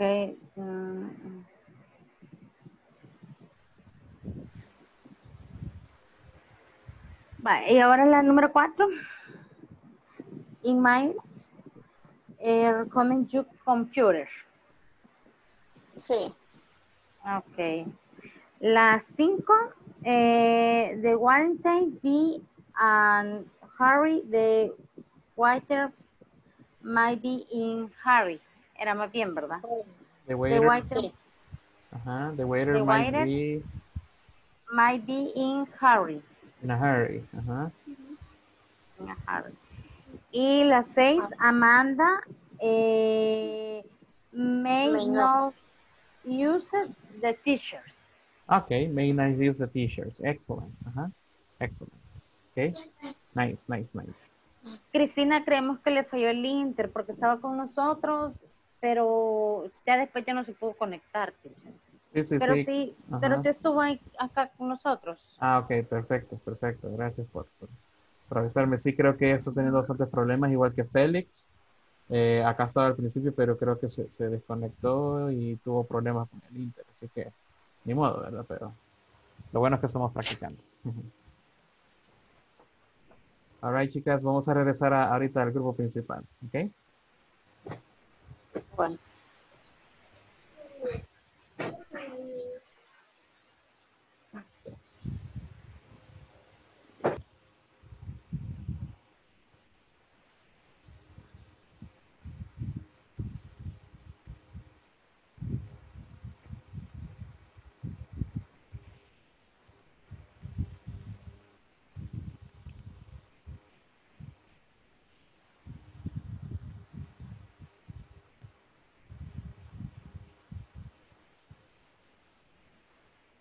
Sí, vamos faltando grupitos. Creo que están trabajando.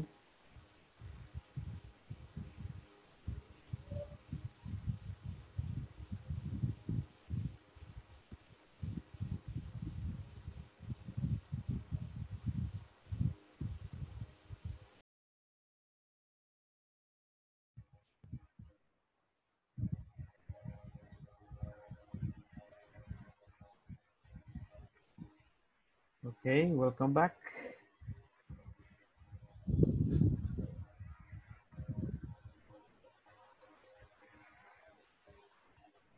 Okay, perfect. Welcome back. All right, now I want to listen to some of your sentences. And let me share my screen so that you can tell me the sentences that you included, okay? Let's see number 2. Ya hicimos la número 1, creo que se quedó bastante clara. Let's see number 2. I'm going to ask, let's see, William, let's see the one that you got on number 2. Well, the number 2 that I select is this. The warranty may be longer because the product is expensive. Okay, excellent. Okay, the warranty may be longer because the product is expensive. Okay, es caro, entonces probablemente la garantía es más larga, right? Excellent. Let's see. I'm gonna choose someone else. Let's see, Maritza. What did you write on that part? No le escucho, Maritza. Sorry. Se silenció la. All right. There you have.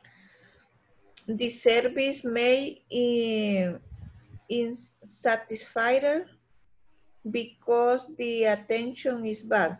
Okay. Also, we can say the service may not be excellent because the attention is bad. Okay? Sí. Okay, excellent. Yeah, it's the same thing, okay? Sí, también se puede utilizar de la manera que usted la tenía escrita ahí. Pero acá como tenemos may not be excellent, la tenemos que utilizar así. Sí, excelente. No problem. Let's see. Now I'm going to have Dennis, number 4. What did you write on that one?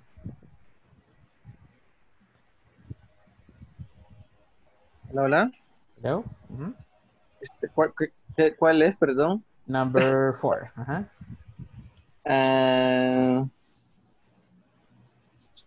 You may recommend because the food arrives hot. Okay, you may recommend because the food arrives hot. Okay, Yes. perfect. Also, creo que un grupo hizo una pregunta de eso. Creo que fue Marina, ¿verdad? El grupo de Marina hicieron una pregunta de eso. Teacher. Vamos a ver, what is the question? May you recommend this menu? May you recommend this menu? Perfect, ok. También en esa podemos tener una question, ok. Así que ellos lograron hacer una pregunta en esa parte. Let's see, Susan, number 5. The writer may be in a hurry because He has many tables for attendance. Ah, okay. The waiter might or may or might be in a hurry because he has a lot of tables to attend, right? To attend. Okay, perfect. And let's see, Gloria, number 6. Amanda may not use the t-shirts. Ah, Amanda may not use the t-shirts. Okay. Okay, perfect. That's fine. Okay. That's fine. Okay. If you see in this case, we have different complements. Okay. Tenemos diferentes complementos que podemos utilizar, and that's perfect. Okay. That's perfect. All right. Nice. Good job, people. Good job. Now, like yesterday, we have another conversation. Okay. Y ahora vamos a tratar de utilizar nuevamente las razones que habíamos mencionado anteriormente. Right. Entonces, veamos esta pequeña conversation y así vamos identificando las diferentes situaciones que podemos incluir acá. Entonces, hello, thanks for calling. Y ahí pone un nombre de una compañía. ¿Ok? Ahí puede ser cualquiera, el nombre de su compañía, no importa. ¿Ok? This is Dennis speaking. How can I help you?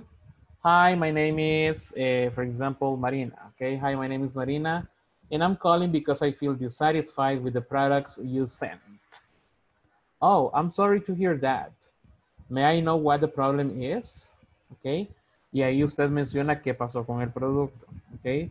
Recuerde que tenemos varias maneras en las que podemos decir qué pasó con el producto. No es necesario que utilicemos may or might. Ok. Sino que tenemos que ver la lista de razones por las que nosotros podemos tener o podemos estar dissatisfied con el producto. Entonces ahí es de recordarnos de esa parte. Ok. And then, thank you so much for the information. We may have to send, we may have to send you the new products. May I do that? Yes. Thank you for your help. I may buy again here. Okay. I may buy again here. Entonces, nuevamente les voy a mostrar la lista de razones. Ok. Teníamos esas son algunas razones por las que probablemente nosotros podemos estar dissatisfied with a product, ¿ok? Entonces, ahí lo podemos incluir, right? Aparte de eso, creo que acá estuvimos dando otras, ¿ok? It didn't arrive at the correct time. The service was bad, ¿ok? Acordémonos de esas razones, o si usted quiere incluir otra razón en específico, también la puede incluir. Recuerde que en esa razón, ¿ok? Aquí puede poner uno o más problemas. Si usted quiere poner una gran lista de problemas que tuvo con el producto, that's not a problem, right? Así que lo voy a leer una vez más. Hello, thanks for calling. This is speaking. How can I help you? Hi, my name is, and I'm calling because I feel dissatisfied with the products you sent. I'm sorry to hear that. May I know what the problem is? Y ahí mencionan los problemas, right? Thank you so much for the information. We may have to send you the new products. May I do that? Yes. Thank you for your help. I may buy again here. All right? Así que ahora vamos a trabajar en parejas. Probablemente haya un grupito ahí de 3. En ese caso, se turnan, ¿ok? Y luego de finalizar la conversación, practiquen, right? Porque luego vamos a practicar acá entre todos. Sí, ahí está. All right, quiero ver todos, creo que sí, todos van a tener pareja. Igual, creo que algunos estamos teniendo problemas de internet, así que si por casualidad se llega a quedar solito o solita, me avisa y yo lo reincorporo a otro grupo, ¿ok? No se preocupe. All right, así que aquí vamos. Por favor, acepten nuevamente la invitación.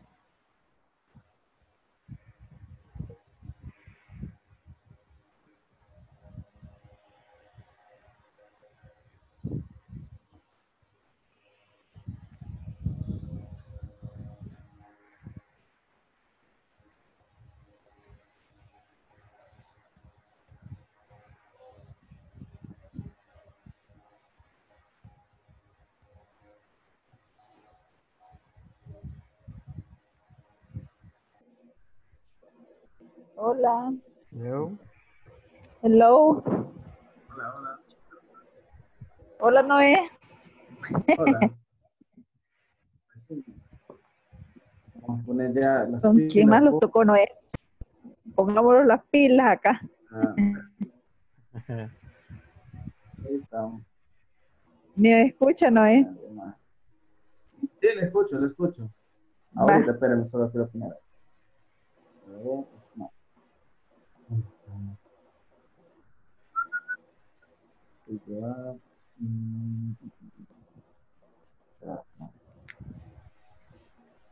Ajá, es que ando buscando la imagen. Ah, ok. Ajá. Aquí está, ya la vi. Esta cosa. Aquí la mandaron mis compañeros. Ah, Ahí va. está. ¿Con quién más lo iré a tocar? Acá solo es en pareja, así que ahí vamos. Ah, Ajá. ok, perdón. Ajá. No, no problem. Cabal, student A, student B. Dice, ¿por qué me apaga la cámara solita? Hola. Hola. Hola, Noé. Vale, déjame. Va. A o B, A y B, cualquiera. Cualquiera. Ah, Vale. Ok. El nombre de hello. la empresa. Ajá. Hello. Hello. Dice. Thank you for... Esa es, va. Sí. Yes. Thank you for buying Pizza Hut. Nice. Vaya. Excelente. This Noé speaking. No, ahí tiene que decir su nombre. Ah, el mío. Ajá, ajá. Okay. This Vilma speaking. How can help me? Help you.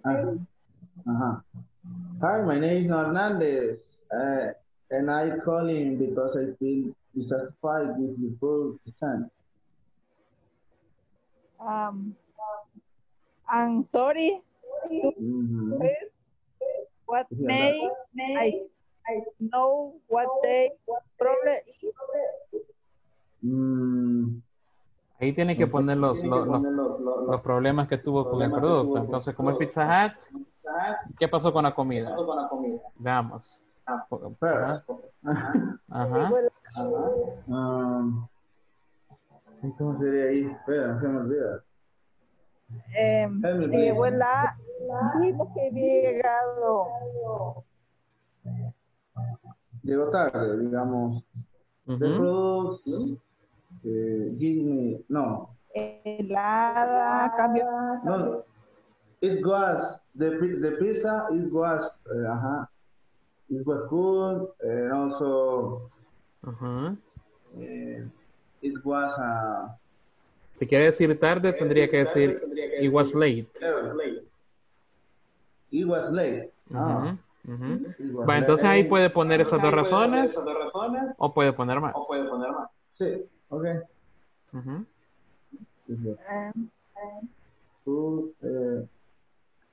Llegó tarde, estaba fría. No llevó el cambio, que no llevó el cambio. ¿Cómo? Que no llevó el cambio, digamos. El cambio. Ahí podría poner I didn't receive the change. Can you repeat, please? I didn't receive the change. The change. Ahí usted emociones ahí y dígale todo lo malo que le pasó. A ver, sí, mire. Le quería preguntar algo. Mire. Dice. Por un caso, digamos, uno pide la pizza, pero no le llevan la bebida que ya viene. Porque ya me pasó una vez con un pollo, que pedí un pollo. No, un pizza, pues, pero no. Y no me trajeron la bebida hasta después. Entonces ahí diga también, I didn't receive the soda. I didn't receive the soda. Okay. Ahí desquítese, dele. Oh, sí. What happened? What happened? No, no es. Hola. Vaya. Ya terminó. ¿Cuántas razones? Ahorita, 1, 2, 3, 4. Sí. Vaya. Creo que Entonces, es suficiente. thank you. Thank you. So much. Action. We may how to send you next product. My Products.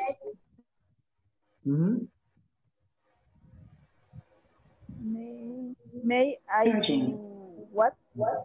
May I do that? Okay, yes, thank you for your help. And my buy again here.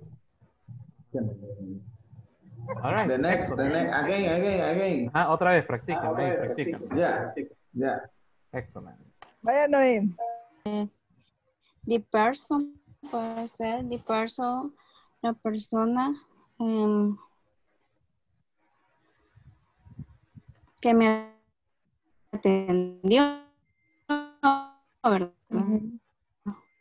Sí, creo que sería el customer. Así creo que le llaman ellos a la persona que le llama o que usted le llamó para resolver algo y él le salió enojado o algo así. Ahí podría poner the customer service was bad, puede ser para hacerlo simple.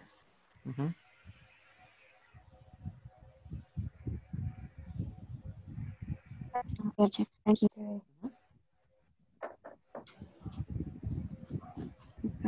Because customer service bad.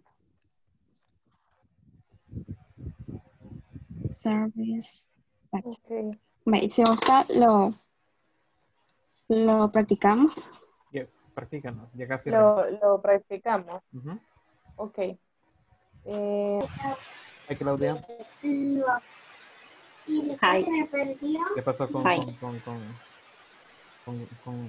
William? William, sí, ya va a aparecer. Va. Igual Mauricio, creo que acá está solito, creo que se le ha cortado la información. Pero ya habían terminado la conversación.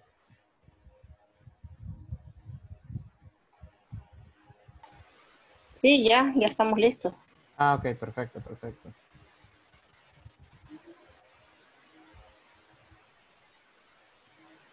Alright, entonces vamos a regresar si quiere ya. Para ya no entretener. Bueno. Okay, excellent. Thank you. Sí.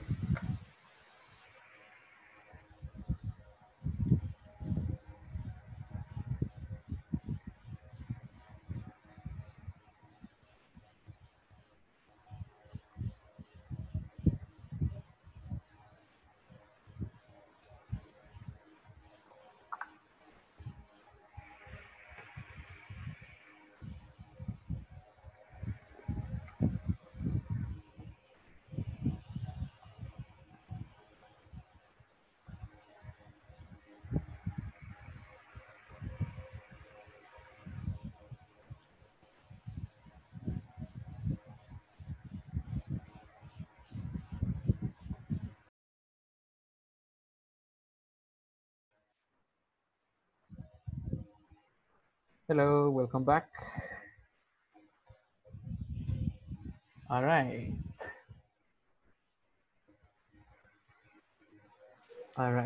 Creo que ya estamos listos, right? Ok, vamos a practicar un par. Let's see. Marina, ¿con quién trabajó Marina? Con Dennis. Con Dennis, but not the teacher Dennis. Right? All right, let's see. Okay. Hello, thanks for calling TV store. This is Marina speaking. How can I help you? Hello, Marina. My name is Dennis, and I calling because I think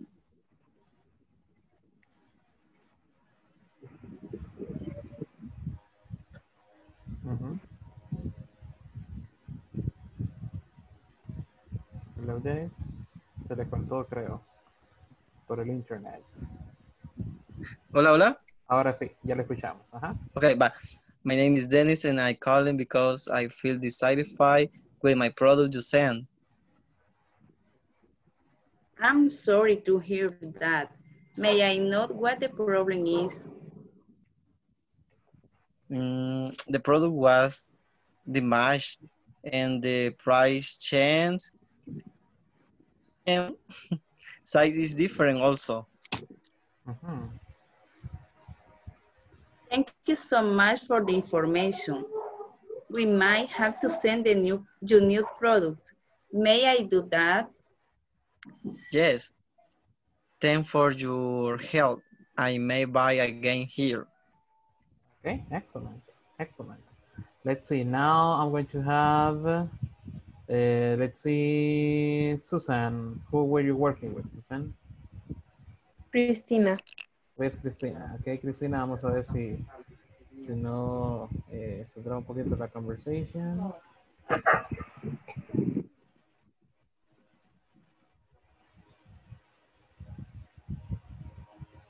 Vamos a ver. Sí, creo que está teniendo problemas de conexión, Cristina. All right. Vamos a ver, ya vamos a regresar con usted, Cristina. Tal vez más adelante, no sé. Bueno, ya se estaría. Ok, let's see. Vilma y Noé. Vamos a ver.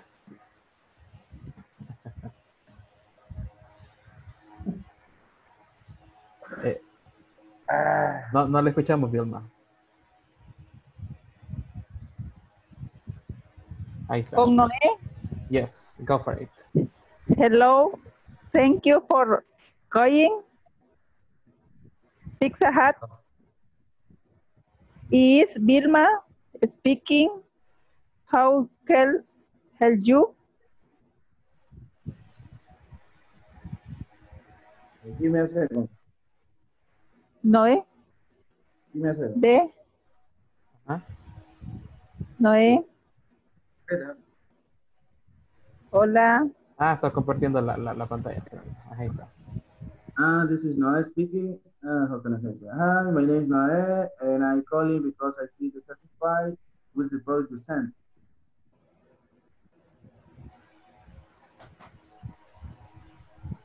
Hola. Siga, Vilma, ya dio la parte de él. Ajá.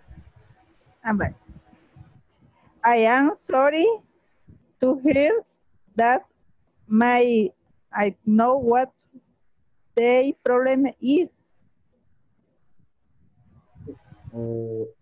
First, it was late, and also it was cool. I didn't receive the check, and I didn't receive the result. Thank you so much for the information. We may have to send you new product. May I do that? Yes, thank you for your help, and I buy again here. Okay, excellent. Thank you. Let's see. Samuel Villalta, who were you working with?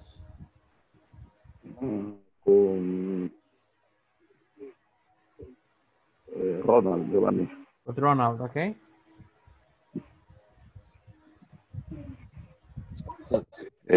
Hello, thanks for calling Quincy Company.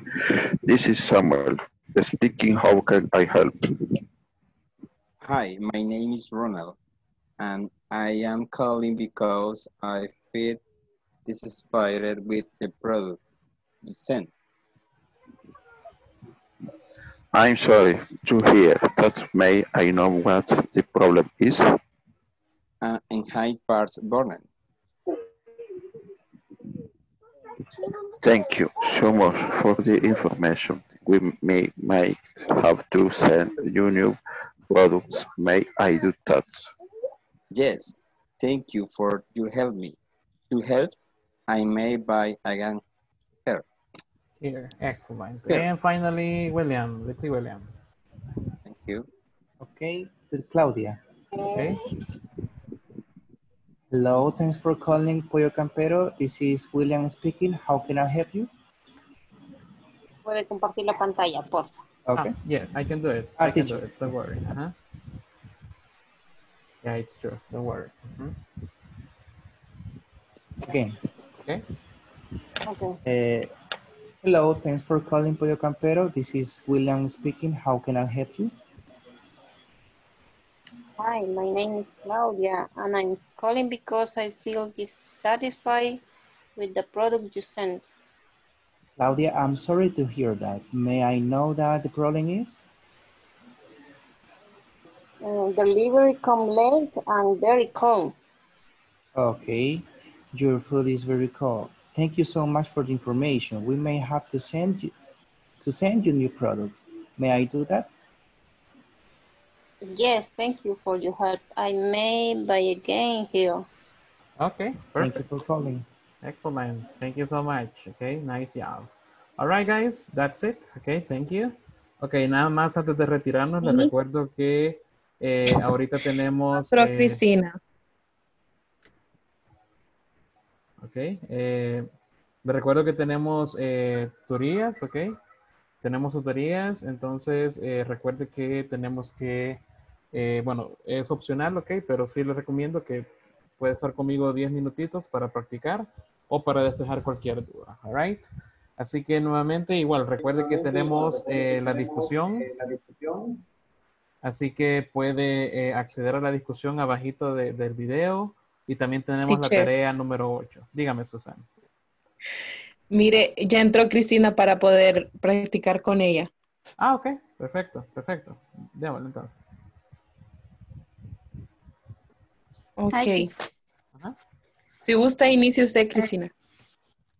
Le comparto la pantalla, Cristina. Okay. Bueno, por favor. Ah, ok. Perfecto. Por favor, teacher. All right. There we have it. Okay. Gracias. No problem. Hello. Okay. Hello. Thanks for calling Pizza Hut. This is Christina speaking. How can I help you? Hi, my name is Susan, and I am calling because I feel dissatisfied with the products you sent. I am sorry to hear that.